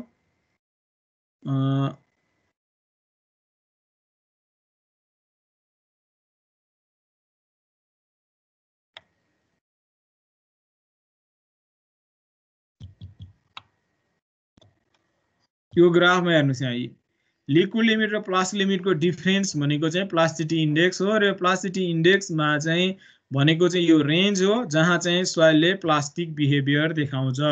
त्यसलाई हामी प्लास्टिसिटी इन्डेक्स भनेर भन्छौं। That is pi equals to liquid limit minus plastic limit हो। यो हामीले यसरी बुझ्नु पर्छ प्लास्टिसिटी इन्डेक्स। हजुर यो लाइक एक्सपेरिमेन्टहरु स्यान्डलाई चाहिँ गर्न मिल्दैन है? स्यान्डको चाहिँ हुँदैन। स्यान्डको त लिक्विड लिमिट हुँदैन नि। त्यो त कन्सिस्टेन्सी भनेको फाइन सोइलको भनेर हामीले पढिरहेको छौं नि। That is the property of fine soil. पुर सोइलको चाहिँ स्यान्डको चाहिँ के हो? रिलेटिभ डेन्सिटी मात्रै हो, एग्रिगेट प्रोपर्टी। अब यो बाँकीको प्रोपर्टी जति पढिरहेको छौं that is the fine soil यानी क्लेको प्रोपर्टी। अब यहाँ plasticity index pi equals to liquid limit minus plastic limit, यसरी हामी पत्ता लगाउँछौं यो प्लास्टिसिटी इन्डेक्स। अर्को एउटा छ लिक्विडिटी इन्डेक्स। यसले चाहिँ कोहेसिभ सोइलको चाहिँ नेचुरल स्टेटमा यसले चाहिँ यसको चाहिँ रिलेटिभ कन्सिस्टेन्सी दिन्छ। Liquidity इन्डेक्सको formula LI equals to W minus PL by LL minus PL हो। एलएल माइनस पीएल भनेको प्लास्टिसिटी इन्डेक्स हो। यो हामीलाई अघि भर्खर पढिसक्यौं। कहिले कहिले यसलाई पीआई लेखिदिन्छौं हामी, किन भन्दा एलएल माइनस पीएल भनेको पीआई हो plasticity index. This is the formula of liquidity index. तपाईले अघिको ग्राफमा हेर्ने भने मोइस्चर कन्टेन्टको यसरी बढ्दै जानेको कुरामा एलएल र पीएल को बीचको डिफरेन्स भनेको पीआई भइहाल्यो। अब हेर्नुस् है, एलआई को भ्यालु यतातिर moisture content, natural moisture content PL को नजिकतिर छ भने एलआई को भ्यालु 0 हुन्छ। लिक्विड लिमिट यतातिर छ भने एलआई को भ्यालु 1 हुन्छ र एलआई को भ्यालु ग्रेटर देन 1 हुनको लागि चाहिँ वाटर कन्टेन्ट लिक्विड लिमिट भन्दा पनि बेसी हुनुपर्छ। त्यस्तो भयो भने चाहिँ एलआई को भ्यालु ग्रेटर देन 1 आउँछ। एलआई को भ्यालु लेस देन 0 आयो भने ब्रिटल बिहेभियर देखाउँछ भनेर भन्न पर्यो। त्यसले 0 देखि 1 को बीचमा छ भने लाइक अ प्लास्टिक हो, र एलआई को भ्यालु ग्रेटर देन 1 छ भने त्यसले चाहिँ भिस्कस लिक्विड को बिहेभियर देखाउँछ भनेर हामी यहाँ लेख्न सक्छौं। एलआई को भ्यालु अनुसार यसरी हामी सोइललाई एनालाइसिस गर्न सकिन्छ। र एलआई को फर्मुला हो यो फर्मुला पनि याद गर्नुपर्छ। जाँचमा यो रिलेटेड युज गर्ने न्युमेरिकल पनि आउँछ, अहिले हामी हेर्छौं त्यसलाई। कन्सिस्टेन्सी इन्डेक्स भनेर भन्छ। कन्सिस्टेन्सी इन्डेक्स चाहिँ तपाईले यो पीआई यिनीहरुको फर्मुला मात्रै टिप्नुस्, अहिले न्युमेरिकल गर्न सजिलो हुन्छ। टिप्नुस् त।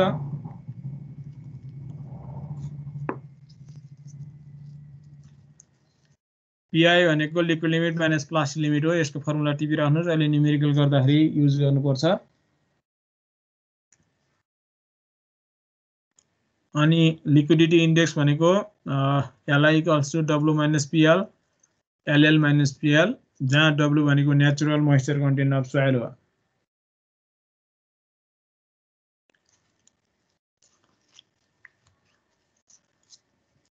यो फर्मुला पनि टिपिराख्नुस्।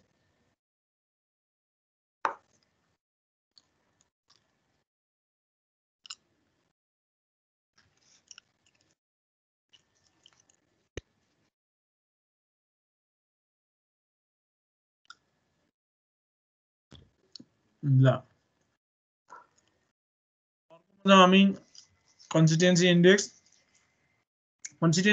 चाहिँ CI equals to LL minus W by LL minus PL हो। यो liquid limit minus plastic limit, यसलाई हामी प्लास्टिसिटी इन्डेक्स पनि भन्छ। यो पीआई जस्तो देखिया छ, पीआई हैन पीएल हो। यो LL minus W by LL minus चाहिँ PL हो यो तपाईले लेख्नु होला यो पनि अहिले न्युमेरिकल गर्न चाहिन्छ liquid limit minus plastic limit यानी प्लास्टिसिटी इन्डेक्स हो लिक्विड लिमिट प्लास्टिक लिमिट भनेको चाहिँ यो कन्सिस्टेन्सी इन्डेक्सले पनि सोइल कुन चाहिँ स्टेजमा छ भन्ने कुरा हामी पत्लाउन सक्छौं यो तपाईको वाटर कन्टेन्ट लिक्विड लिमिट तिरको नजिक हुँदै गयो लिक्विड लिमिट भन्दा बेसी हुँदै गयो भने CI को भ्यालु नेगेटिभ आउँछ CI को भ्यालु नेगेटिभ आयो भने लिक्विड स्टेटमा छ भन्ने थाहा हुन्छ W को भ्यालु मोइस्चर कन्टेन्ट जति कम हुँदै गयो त्यति CI को भ्यालु चाहिँ के भन्दा चाहिँ पोजिटिभ र बढी हुँदै जान्छ त्यो हुनुको मतलब के हो भने CI को भ्यालु बढी हुनुको अर्थ चाहिँ त्यो चाहिँ हामी सोलिड स्टेटतिर जाँदैछ भन्ने कुरा चाहिँ थाहा हुन्छ र 1 भन्दा बेसी भयो भने सोलिड स्टेजमा चाहिँ गयो भन्ने थाहा हुन्छ अर्को एउटा इन्डेक्स छ फ्लो इन्डेक्स भन्ने जुन अहिलेको लिक्विड लिमिट पत्ता लगाएको थियौं हामीले 25 नम्बरसँग रिलेटेड अहिले अर्को ग्राफ मैले तपाईलाई देखाइराछु 25 सँग रिलेटेड चाहिँ जहिले पनि लिक्विड लिमिट हुन्छ अहिले चाहिँ 42 आछ तर यो जुन यो फ्लो कर्व छ यसलाई फ्लो लाइन अथवा फ्लो कर्व भन्छ यो फ्लो लाइनको स्लोपलाई चाहिँ हामी फ्लो इन्डेक्स भन्छ यो फ्लो इन्डेक्स भनेको चाहिँ यो फ्लो लाइनको चाहिँ स्लोपलाई हामी फ्लो इन्डेक्स भनेर भन्छ यो कसरी पत्ता लगाउने त भन्दा कुनै एउटा पोइन्टलाई 1 मार्क गर्नुभयो कुनै एउटा पोइन्टलाई 2 मार्क गर्नुभयो भने 1 सँग रिलेटेड W1 यही ग्राफबाट थाहा हुन्छ 2 सँग रिलेटेड W2 यही ग्राफबाट थाहा हुन्छ अनि 1 सँग रिलेटेड N1 यहाँबाट आउँछ 2 सँग रिलेटेड N2 यहाँबाट आउँछ यो चाहिँ सिमिलर ग्राफ भएर तपाईले यहाँ लगमा राख्नुपर्छ log N2 / N1 N2 र N1 को होल भ्यालु चाहिँ यहाँबाट आउँछ तर चाहिँ फर्मुलामा राख्दा लग राख्नु पर्यो किनकि यो सिमिलर ग्राफ हो भन्ने मैले तपाईलाई अघि नै बताइसके that is the term as the flow index यसलाई हामी फ्लो इन्डेक्स भनेर भन्छ त्यो चाहिँ फ्लो लाइनको स्लोप हो यो तपाईले बुझ्नु पर्यो यो त्यसपछि अर्को एउटा लास्ट नेचुरल लग लिने हो सर लग भनेको नेचुरल हैन नि जहिले बेस हुन्छ नि बेस 10 एल नेचुरल LN लेख्छ नि त्यो माथि LL माइनस PI लाई PL लेख्दा हुन्न यो PL हो PL LL माइनस PL हो PL हो PI हैन PL हो यो अनि अर्को चाहिँ टफनेस इन्डेक्स भन्ने छ टफनेस इन्डेक्स भनेको TI इक्वल्स चाहिँ plasticity index divided by flow index यिनीहरु यो दुईटाको रेशियो प्लास्टिसिटी इन्डेक्स र टफनेस इन्डेक्सको रेशियो चाहिँ टफनेस इन्डेक्स हो प्लास्टिसिटी इन्डेक्स र फ्लो इन्डेक्सको रेशियो चाहिँ टफनेस इन्डेक्स हो टफनेस इन्डेक्सको भ्यालु जति बढी आयो हाम्रो सोइल चाहिँ यति नै टफ छ चाम्रो छ भन्ने कुरा थाहा हुन्छ यसले चाहिँ टफनेस इन्डेक्स त्यसरी दिन्छ जति कम आयो हाम्रो सोइल चाहिँ त्यति के भन्दा चाहिँ सफ्ट छ भन्ने थाहा हुन्छ पानीको इफेक्ट बढी हुन्छ भन्ने थाहा हुन्छ तर चाहिँ टफनेस इन्डेक्स हाई आउनुको अर्थ के हो भने तपाईको चाहिँ हाम्रो सोइल चाहिँ टफ छ पानीको इफेक्ट पानी हाल्दाखेरि पनि चाहिँ त्यति धेरै नरम हुँदैन भन्ने यसले चाहिँ इफेक्ट दिन्छ ल यो प्यारामिटर तपाईले याद गर्न जरुरी छ यो फर्मुला लेख्नु भयो अब जाउँ न्युमेरिकल 1 मा यो न्युमेरिकल 1 हामीले सल्भ गर्नुपर्छ पहिला न्युमेरिकल 1 लेख्नुस् त्यसपछि म तपाईलाई कसरी सल्भ गर्ने त्यो कुरा बताउँछु पहिला न्युमेरिकल 1 चाहिँ लेख्नुस् कपीमा अनि मैले तपाईलाई अर्को चार्ट देखाउनु पर्छ जुन मैले अघि नै बताएको थिएँ एनालाइसिस गर्ने चार्ट त्यो चार्टलाई कसरी युज गर्ने भन्ने कुरा जसले बुझ्छ सजिलैसँग न्युमेरिकल सल्भ गर्न सक्छ त्यही भएर म तपाईलाई सिकाउँदै छु पहिला चाहिँ न्युमेरिकल 1 चाहिँ लेख्नुस् कपीमा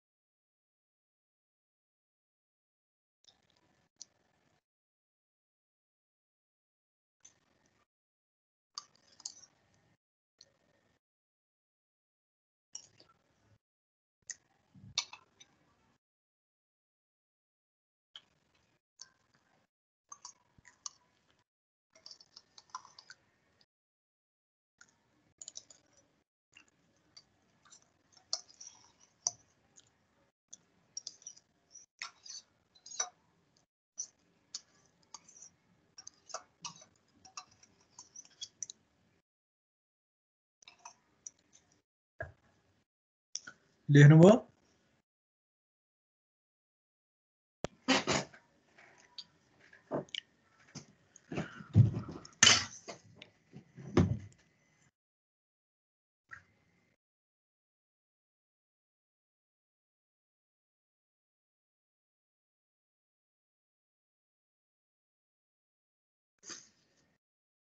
ल लेखिसक्नु भयो म तपाईलाई चार्टमा लैजान्छु कसरी त्यसलाई चाहिँ सल्भ गर्ने अघि नैको कुरामा हेर्नुस् इन्भल्भ हुनु चाहिँ एकदमै सजिलो छ बुझिसकेपछि यो खासै गाह्रो छैन आफै गर्न सकिन्छ ल यो चार्टमा ल ओके अब हाम्रो क्वेशनमा के दिएको छ भन्दा 1000 सीसी कोर कटर युज गरेको छ भनेपछि कोर कटर मेथडबाट सोइलको डेन्सिटी पत्लाउने हो यहाँबाट सुरु भएको छ न्युमेरिकल सबभन्दा पहिला चाहिँ यो स्टेपमा तपाई हुनुहुन्छ अहिले यो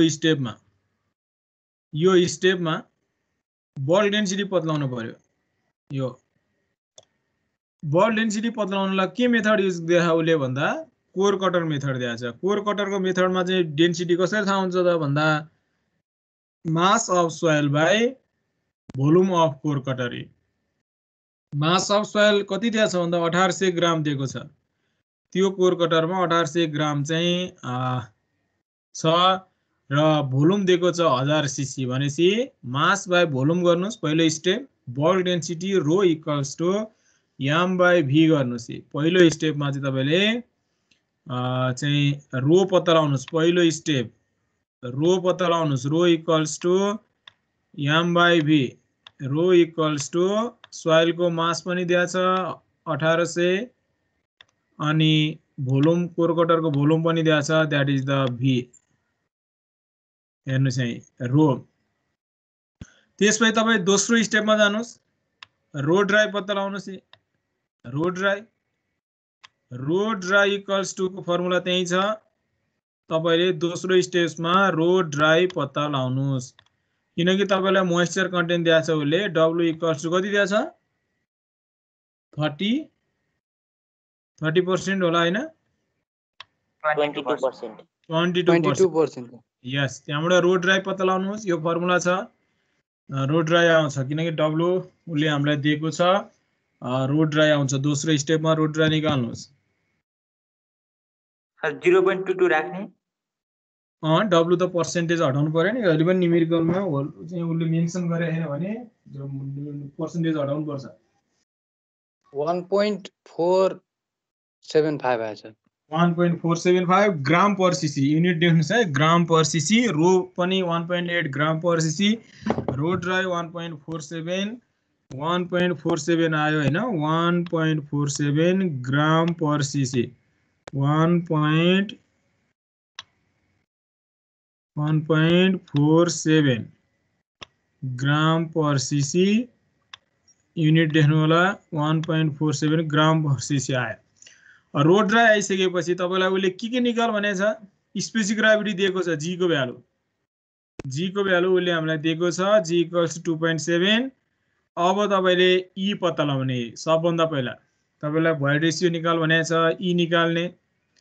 e g रो w अब रो w को भ्यालु तपाई यो स्टेपमा जानुहुन्छ अब यहाँ उले हामीलाई भोइड रेशियो वाट भनेछ e g row w by g row w row dry minus 1 यो फर्मुलाबाट g को भ्यालु दिएकै छ रो w अलवेज 1 हुन्छ ग्राम पर सीसी मा रो w को भ्यालु 1 हो 1000 किलो केजी पर मिटर क्यूब हो यो चाहिँ बिर्सन भएन रो w equals to 1 gram per ml अथवा 1 ग्राम पर सीसी अर्थात चाहिँ 1000 केजी पर मिटर क्यूब हुन्छ अब अहिले हामीलाई रो w को भ्यालु 1 लिनुस् यहाँबाट भोइड रेशियो आउँछ e निकाल्नुस् तेस्रो स्टेपमा तपाईले निकाल्ने भनेको e हो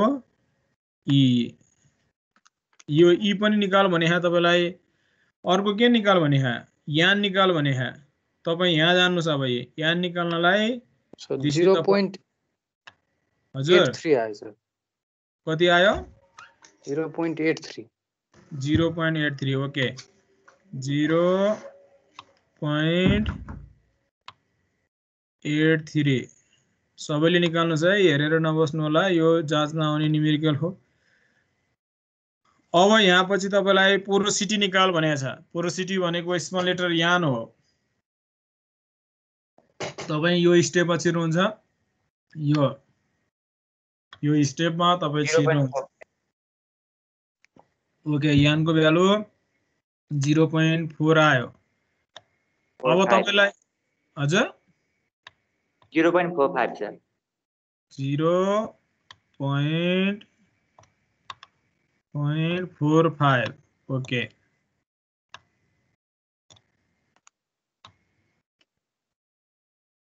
ओके, अब तपाईलाई अर्को के सोधेको छ? डिग्री अफ स्याचुरेसन, के रे एयर कन्टेन्ट सोधेको छ होला हैन? हजुर सर। एयर कन्टेन्ट भनेको एसी हो। एसी मा तपाई यो फर्मुलामा जानुहुन्छ, एसी इक्वल्स टु Na/n। तपाईले n पत्ता लगाइसक्नु भएको छ, Na तपाईलाई चाहियो भनेपछि Na निकाल्न तपाईले पहिला यो फर्मुला लाउनु पर्छ। Na बाट यो फर्मुलाबाट Na आउँछ, Na आएपछि एसी आउँछ। Na/n गरेपछि एसी आउँछ। तपाईले एसी पत्लाउने तरिका यो हो। रोड ड्राइभ पहिले थाहा छ तपाईलाई। रोड ड्राइभ थाहा हुने बित्तिकै अनि Na आउँछ, यहाँबाट यसरी जाने रोड ड्राइभ यो पाथ युज गर्नु पर्यो। Na बाट चाहिँ तपाई योमा पुग्नु पर्यो यसरी। अनि एसी आयो, यान पत्ता लगाइसकेको छ, तपाई यो डाइरेक्सनमा फ्लो हुनु पर्यो। यहाँबाट एसी तपाईले निकाल्न सक्नुहुन्छ, that is the air content. उले सर त्यो W इन्टु के हो सर? जी स्पेसिफिक ग्राभिटी। W इन्टु के हो सर? जी ए त्यो जी हो सर।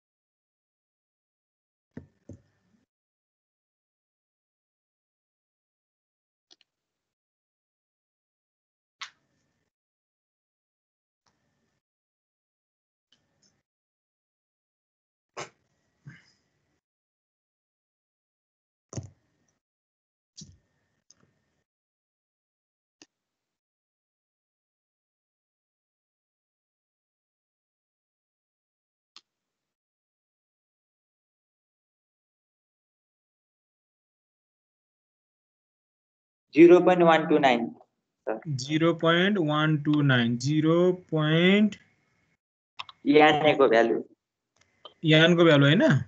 यान ए सर। याने अहिले याने हो भने एसी निकाल्नुस्। एसी निकाल्नुस् अब Na/n गरेर।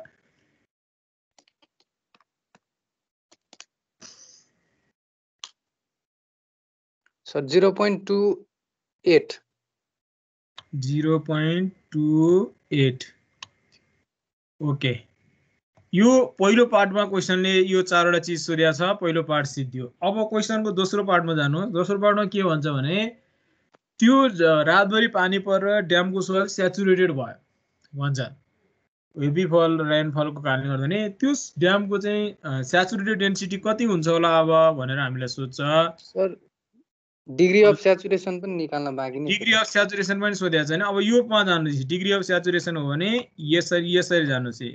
This is the formula SR equals to W into G/E। SR into E equals to W into G हो। हामीले यो अघि नै इम्पोर्टेन्ट रिलेसनशिपमा लिस्टेड गरेको थियो। SR into E equals to W into G। यहाँबाट SR आउँछ। SR को भ्यालु चाहिँ तपाईले यहाँ निकाल्न सक्नुहुन्छ। SR पहिलो पाटोमा SR पनि निकाल्नुस्।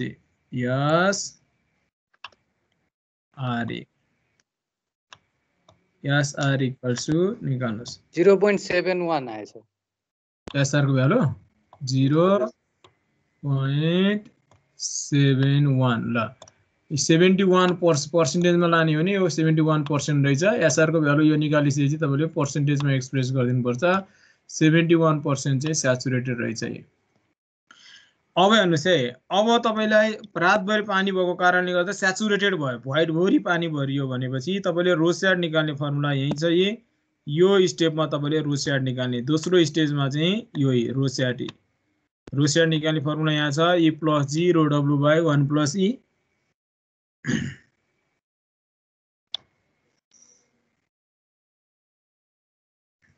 सर एसआर भनेको चाहिँ के भन्नुभएको?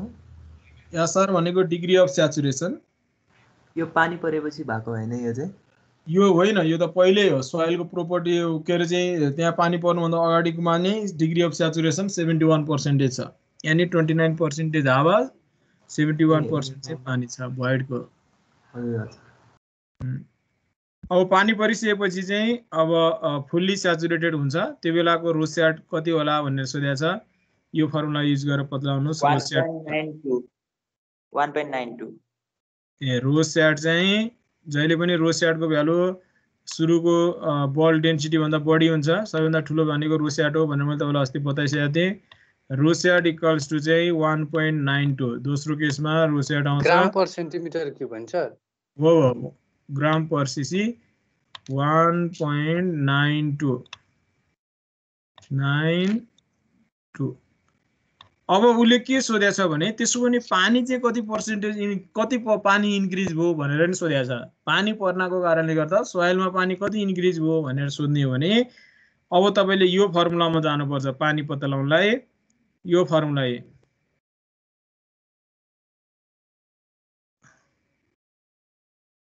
यो फर्मुलामा मैले यहाँ गोलो लाउँदैछु हेर्नुहोस् यहाँ, यो SR into E equals to W into जे। This is the formula. तपाईँलाई पानी कति पुग्यो भनेर सोधेको छ। पानी पहिला कति इन्क्रिज भयो होला भनेर सोध्दा पानी पत्ता लगाउनु पर्यो। अब स्याचुरेटेड हुँदा एसआर को भ्यालु 1 हुन्छ। स्याचुरेटेड हुँदा यो रिलेसनमा ध्यान दिनु होला। स्याचुरेटेड भयो भने एसआर को भ्यालु 1 राख्न पाइयो। भोइड रेसियो हामीलाई थाहा छँदैछ, जी हामीलाई थाहा छँदैछ। यहाँबाट डब्लु को भ्यालु आउँछ। अहिले पानी परिसकेपछि हाम्रो सोइलमा भएको पानी चाहिँ यहाँबाट आउँछ SR equals to W into G by E. अब डिग्री अफ स्याचुरेसन को भ्यालु चाहिँ 1 राख्नु पर्यो किनकि नयाँ केसमा पानी परेर हाम्रो सोइल चाहिँ स्याचुरेटेड भएको छ। त्यसकारणले गर्दा एसआर को भ्यालु चाहिँ 1 राख्ने। अनि त्यहाँबाट डब्लु नयाँ वाटर कन्टेन्टको भ्यालु आउँछ। नयाँ वाटर कन्टेन्टको भ्यालु चाहिँ यहाँबाट आउँछ डब्लुबाट। सर 0.30 आएछ। सर एकपल्ट फेरि भनिदिनु न, क्र्याक आयो। 30% सर। एसआर को भ्यालु चाहिँ 1 राख्नुपर्छ किनकि नयाँ केसमा हाम्रो चाहिँ स्याचुरेटेड भएको छ। यो रिलेसनबाट डब्लु को भ्यालु आउँछ। डब्लु को भ्यालु उहाँहरूले कति निकाल्नुभयो भने 0. कति 30 सर। 30.74% सर। 30.74% आयो भनेपछि इन्क्रिज इन वाटर कन्टेन्ट कति रहेछ त भन्ने कुरा तपाईँले निकाल्न सक्नुभयो। यो चाहिँ अहिले भएको पानी हो। पहिला कति पर्सेन्ट थियो? 22% सर। 22 भनेपछि increase in moisture content equals to यो माइनस 22। पानी परेको कारणले गर्दा चाहिँ त्यति मोइस्चर चाहिँ इन्क्रिज भएछ सोइलमा भन्ने कुरा थाहा भयो। सुरुमा 22 थियो, अहिले 30.47 भनेपछि 30.47 मा 22 घटाउनुहोस्। इन्क्रिज इन मोइस्चर चाहिँ 30 भनेपछि 8.47% चाहिँ हाम्रो सोइलमा रातभरि परेको पानीको कारणले गर्दा 8.74 होला सर। 8.74 तपाईको चाहिँ अहिले इन्क्रिज भएको पानी हो। अब जति पानी परे पनि योभन्दा बेसी त्यहाँ इन्क्रिज हुँदैन किन भन्दा योभन्दा बेसी पानी सोइलले लिन सक्दैन। भोइड भरि पानी भइसक्यो। त्यसकारणले गर्दा योभन्दा बेसी पानी इन्क्रिजै हुँदैन।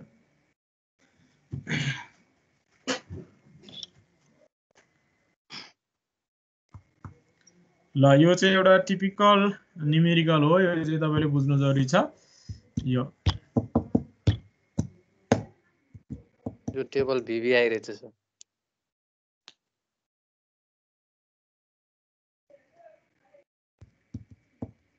सर हजुर यो रोस्याट निकाल्ने बेलामा चाहिँ त्यतिखेरकै वाटर कन्टेन्ट युज गर्नुपर्ने हैन र? रोस्याटको फर्मुलामा वाटर कन्टेन्ट कहाँ र? ए जी पो छ है। डब्लु देख्नु। ठीक छ सर, ठीक छ।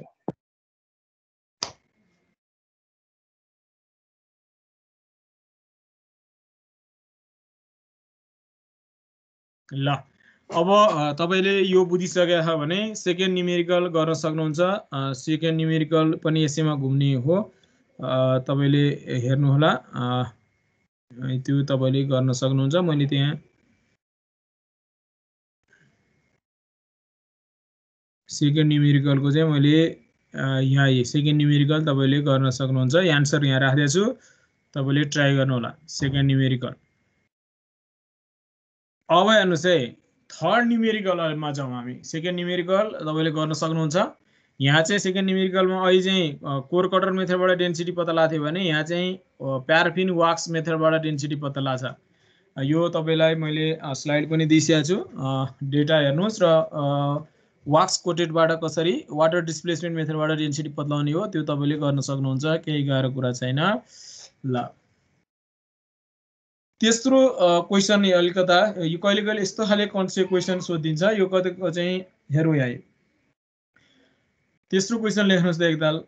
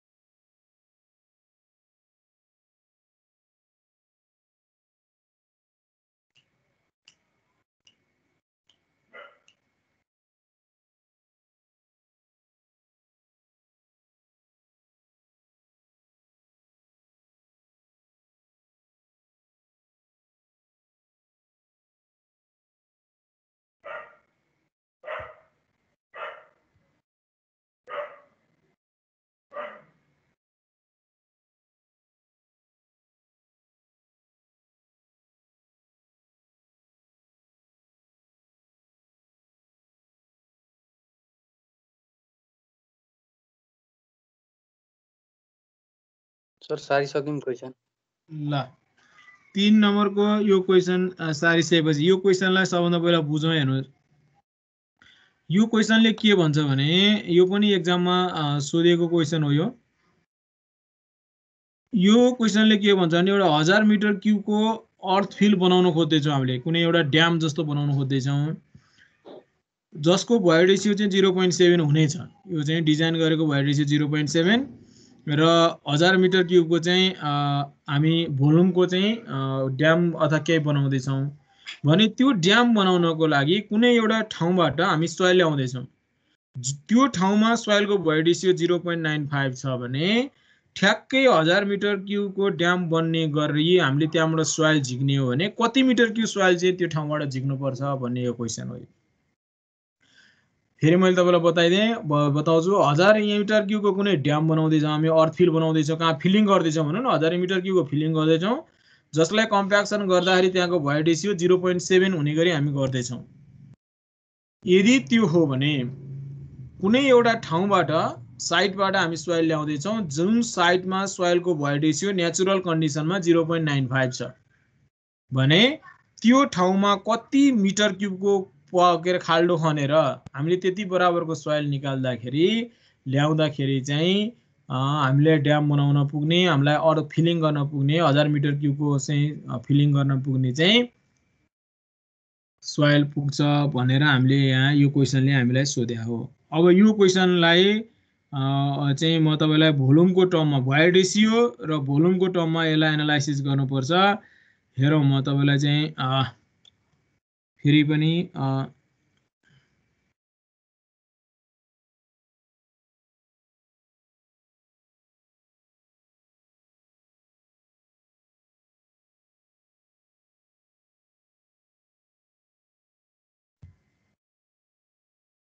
म 3 फेज डायग्रामबाट फेरि बुझाउँछु, हेर्नु होला।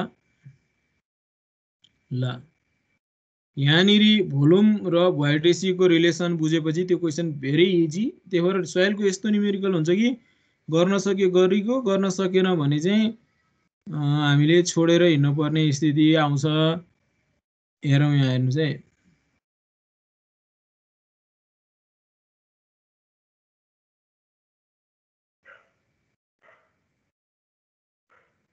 भोइड रेसियो र यहाँ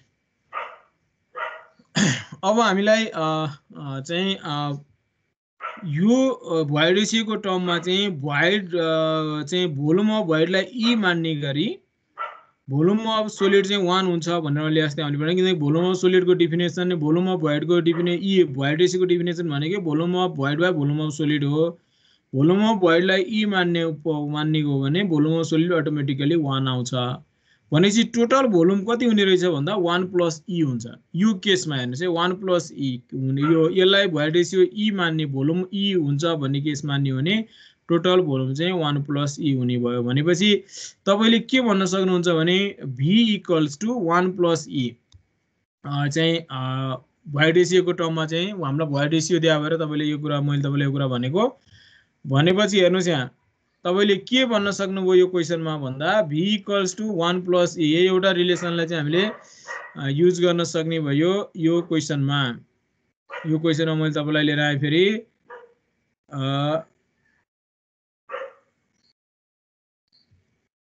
क्वेसनमा भी इक्वल्स टु 1 प्लस ई हुने रहेछ भन्ने बित्तिकै तपाईँले ठ्याक्कै भी इक्वल्स टु 1 प्लस ई हुनु भन्नुको अर्थ फेरि यहाँ हेर्नुहोस् तपाईँले यहाँ भोल्युम 1000 छ, 0.7 भोइड रेसियो छ, 1.7 र 1000 कसरी इक्वल भयो भनेर त्यसरी बुझ्नु हुँदैन। त्यो चाहिँ के को टर्ममा इक्वेट गरेको भने भोइड रेसियो ई बनाउनको लागि भोल्युम चाहिँ 1 प्लस ई हो। भनेपछि समथिङ प्यारामिटरले त्यसलाई मल्टिप्लाई गरिसकेपछि टोटल भोल्युम आउने रहेछ।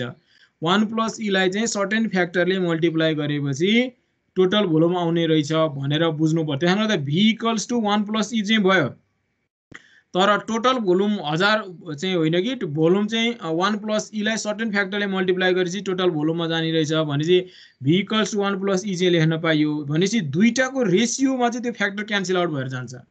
भनेपछि यहाँ के हो भन्दा v1 इक्वल्स टु 1 प्लस ई हामीले बनाउनु पर्नेमा v1 इक्वल्स टु 1 प्लस ई गरौँ, v2 इक्वल्स टु फेरि 1 प्लस ई2, यहाँ e1 छ यहाँ e2 छ, v2 equals to 1 plus E2. हामीलाई v2 पत्ता लगाउन परेछ भनेपछि v1 को यो फर्मुलालाई v2 ले डिभाइड गरिदिने हो भने अब त्यो फ्याक्टर चाहिँ आफै क्यान्सल आउट भएर जान्छ र जसको कारणले गर्दा तपाईँले v2 पत्ता लगाउन सक्नुहुन्छ। भनेपछि यो फर्मुलामा तपाईँले चाहिँ सर्टेन फ्याक्टरले त्यो म चाहिँ लाई चाहिँ क्यान्सल आउट गर्न यो फर्मुलामा तपाईँले के गर्न सक्नुहुन्छ भन्दा फ्रम 3 फेज डायग्राम भनेर यसलाई सल्भ गर्दाखेरि चाहिँ फ्रम 3 फेज डायग्राममा चाहिँ के हुन्छ त भन्दा भोल्युम इक्वल्स टु 1 प्लस ई हुन्छ। भोल्युम इक्वल्स टु 1 प्लस ई हुन्छ। अब यहाँ हेर्नुहोस्, यहाँ लेख्नुहोस् volume equals to 1 plus E, first केसमा लगाउनुहोस् volume 1 equals to 1 plus E1 volume 1 equals to 1 plus E1 गर्नुहोस्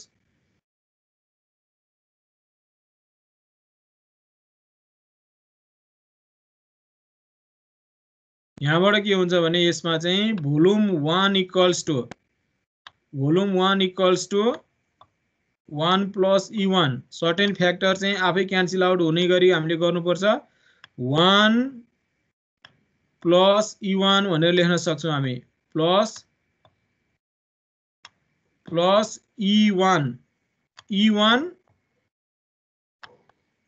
E1 इन्टु सर्टेन फ्याक्टरलाई चाहिँ x भनेर मान्न सक्छौं हामी त्यो फ्याक्टरले मल्टिप्लाई गरेपछि चाहिँ टोटल भोल्युम आउँछ यसलाई हामीले x भनेर मल्टिप्लाई गर्न सक्छौं हेर्नुस् यहाँ त्यसैगरी V2 इक्वल्स टु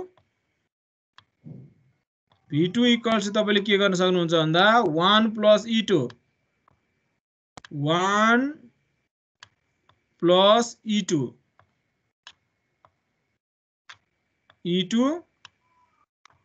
त्यो पनि सर्टेन फ्याक्टर x नै हुन्छ यो त्यो x नै हुन्छ थ्री फेज x नै भयो यसमा पनि फ्याक्टर एउटै हुन्छ ल अब यसले डिभाइड गरिदिने हो भने यो x क्यान्सल आउट भएर जान्छ जसको कारणले गर्दा तपाईले के हुनुहुन्छ dividing equation I1 by equation 2 V1 by V2 equals to के हुन्छ त भन्दा V1 by V2 equals to त्यो x फ्याक्टर क्यान्सल भएर जाँदाखेरि 1 plus E1 by 1 plus E2 हुन्छ 1 plus E1 by 1 plus E2 हुन्छ ल अब E1 पनि दिएको छ E2 पनि दिएको छ V1 पनि दिएको छ हामीलाई V2 ले सोधेको छ you can calculate the V2 ल टोटल V2 हामी मिटर क्युबमा हामी पत्लाउन सक्छौं यहाँ चाहिँ फ्याक्टर मल्टिप्लाइङ फ्याक्टर चाहिँ क्यान्सल भएर गयो 1 प्लस E2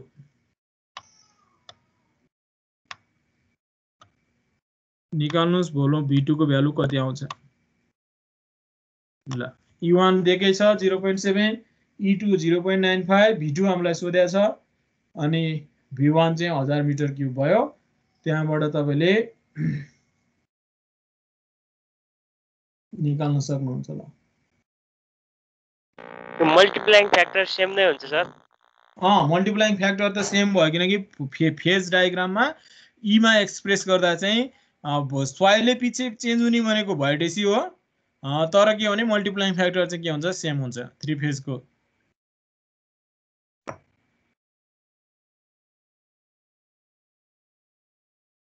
त्यसो भएर त्यो रेशियो लिँदाखेरि x र x क्यान्सल भएर गयो अनि हामी चाहिँ त्यसरी गर्न सक्छौं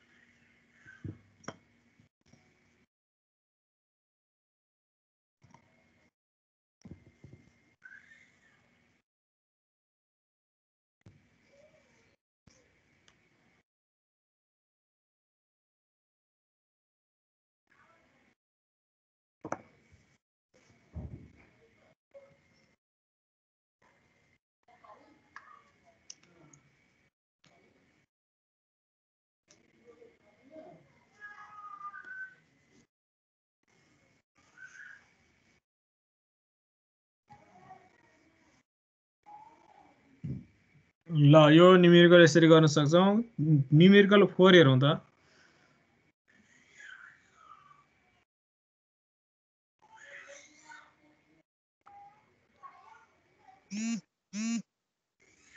लास्टको फर्मुला युज गर्ने नि सर अघि न्युमेरिकल 4 यो पनि एक ताल दुई ताल एक्जाममै आएको क्वेसन हो यो दुई चाल रिपिट भएको छ यो सल्भ पनि ट्राई गर्नुहोस् त मैले तपाईँलाई फर्मुला लेख्न भनेको थिएँ ट्राई गर्नुहोस् 4.075 आएछ के को त्यही कन्सिस्टेन्सी इन्डेक्स आउँछ होला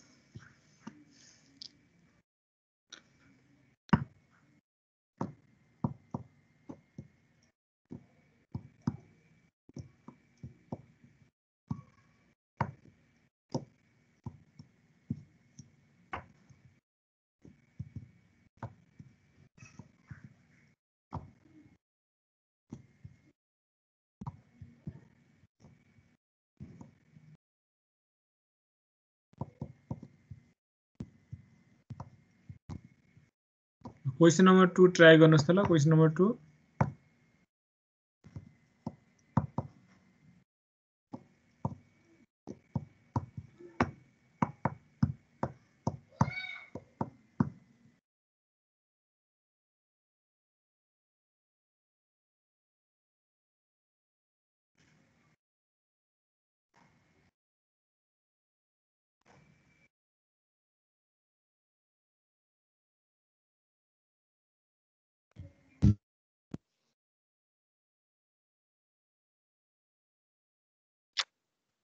सर क्वेसन देखाइदिनु सर एकछिन है म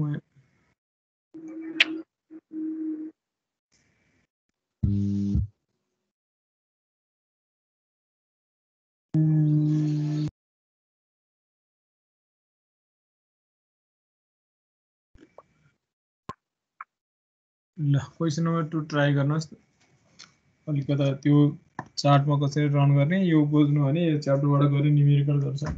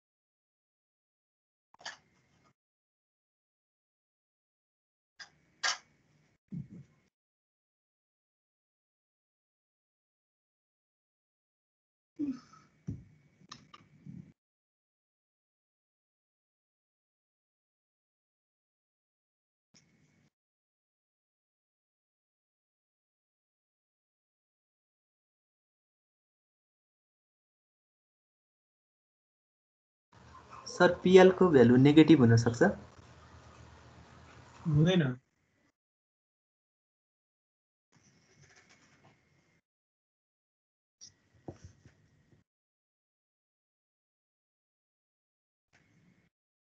सर त्यो क्वेसनमा त पिएल को भ्यालु नेगेटिभ आउँछ त नेगेटिभ आउँछ 1.72 तल 0.35 35% 0.35 0.3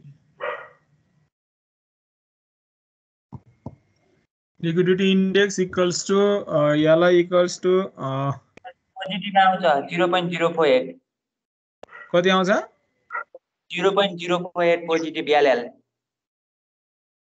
पिएल चाहिँ कति आयो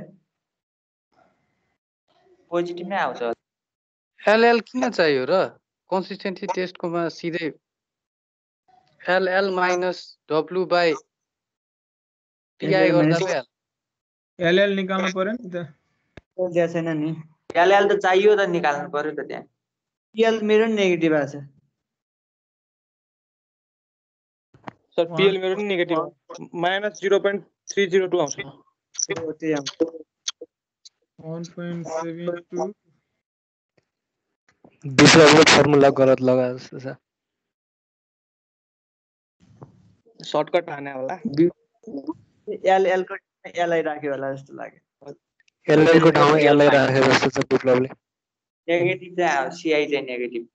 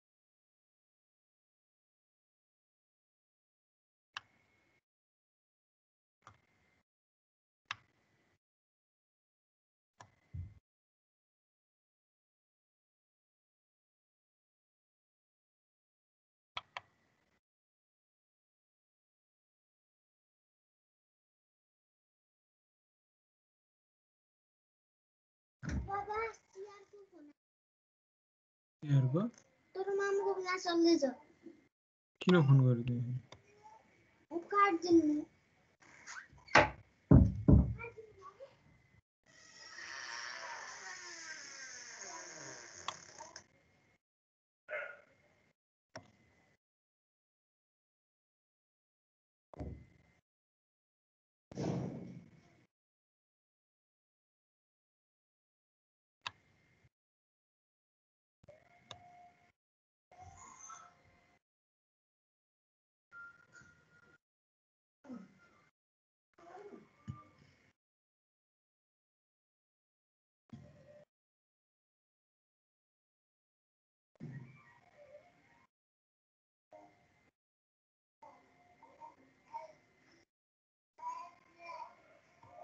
हेलो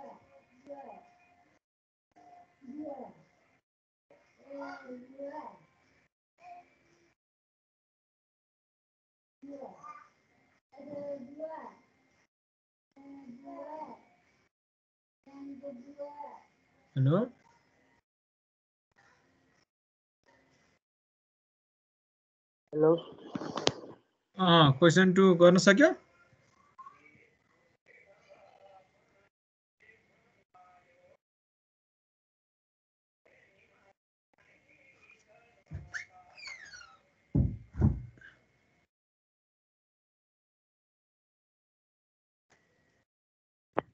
सर 4 को चाहिँ PL को भ्यालु नेगेटिभ आएको हो त्यो प्लास्टिसिटी इन्डेक्स चाहिँ मैले लिक्विड वाटर कन्टेन्ट भन्दा बेसी दिए भएर त्यस्तो भयो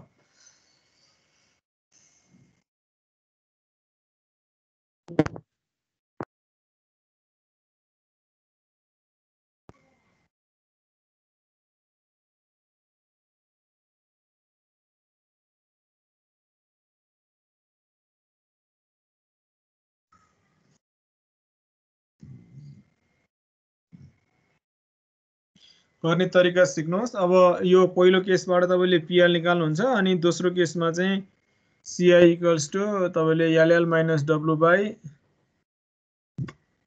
अनि फेरि प्लास्टिसिटी इन्डेक्स गर्दाखेरि चाहिँ CI आउँछ तर लिक्विड लिमिट र प्लास्टिक लिमिट दुईटै तपाईले पत्ता लगाउन सक्नुहुन्छ म अगाडि दिएको कन्डिसनबाट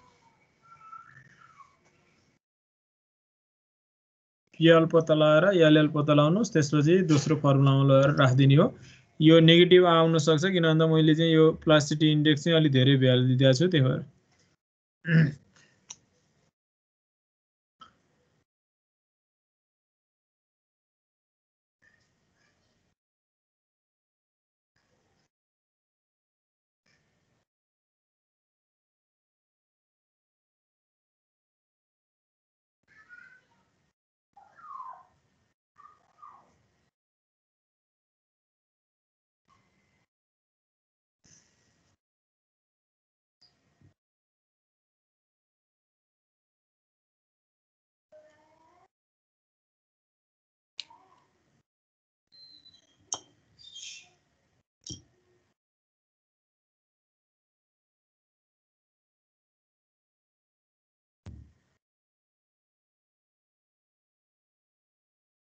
ल अब त्यो चाहिँ दोस्रो ट्राई गर्नु होला अर्को क्लासमा चाहिँ बाँकी अब आधा क्लासमा चाहिँ यो च्याप्टर सकिन्छ यता आधा एउटा क्लासमा ल मैले आजलाई यति गरेँ हाजिर गरेँ है मैले हुन्छ सर ल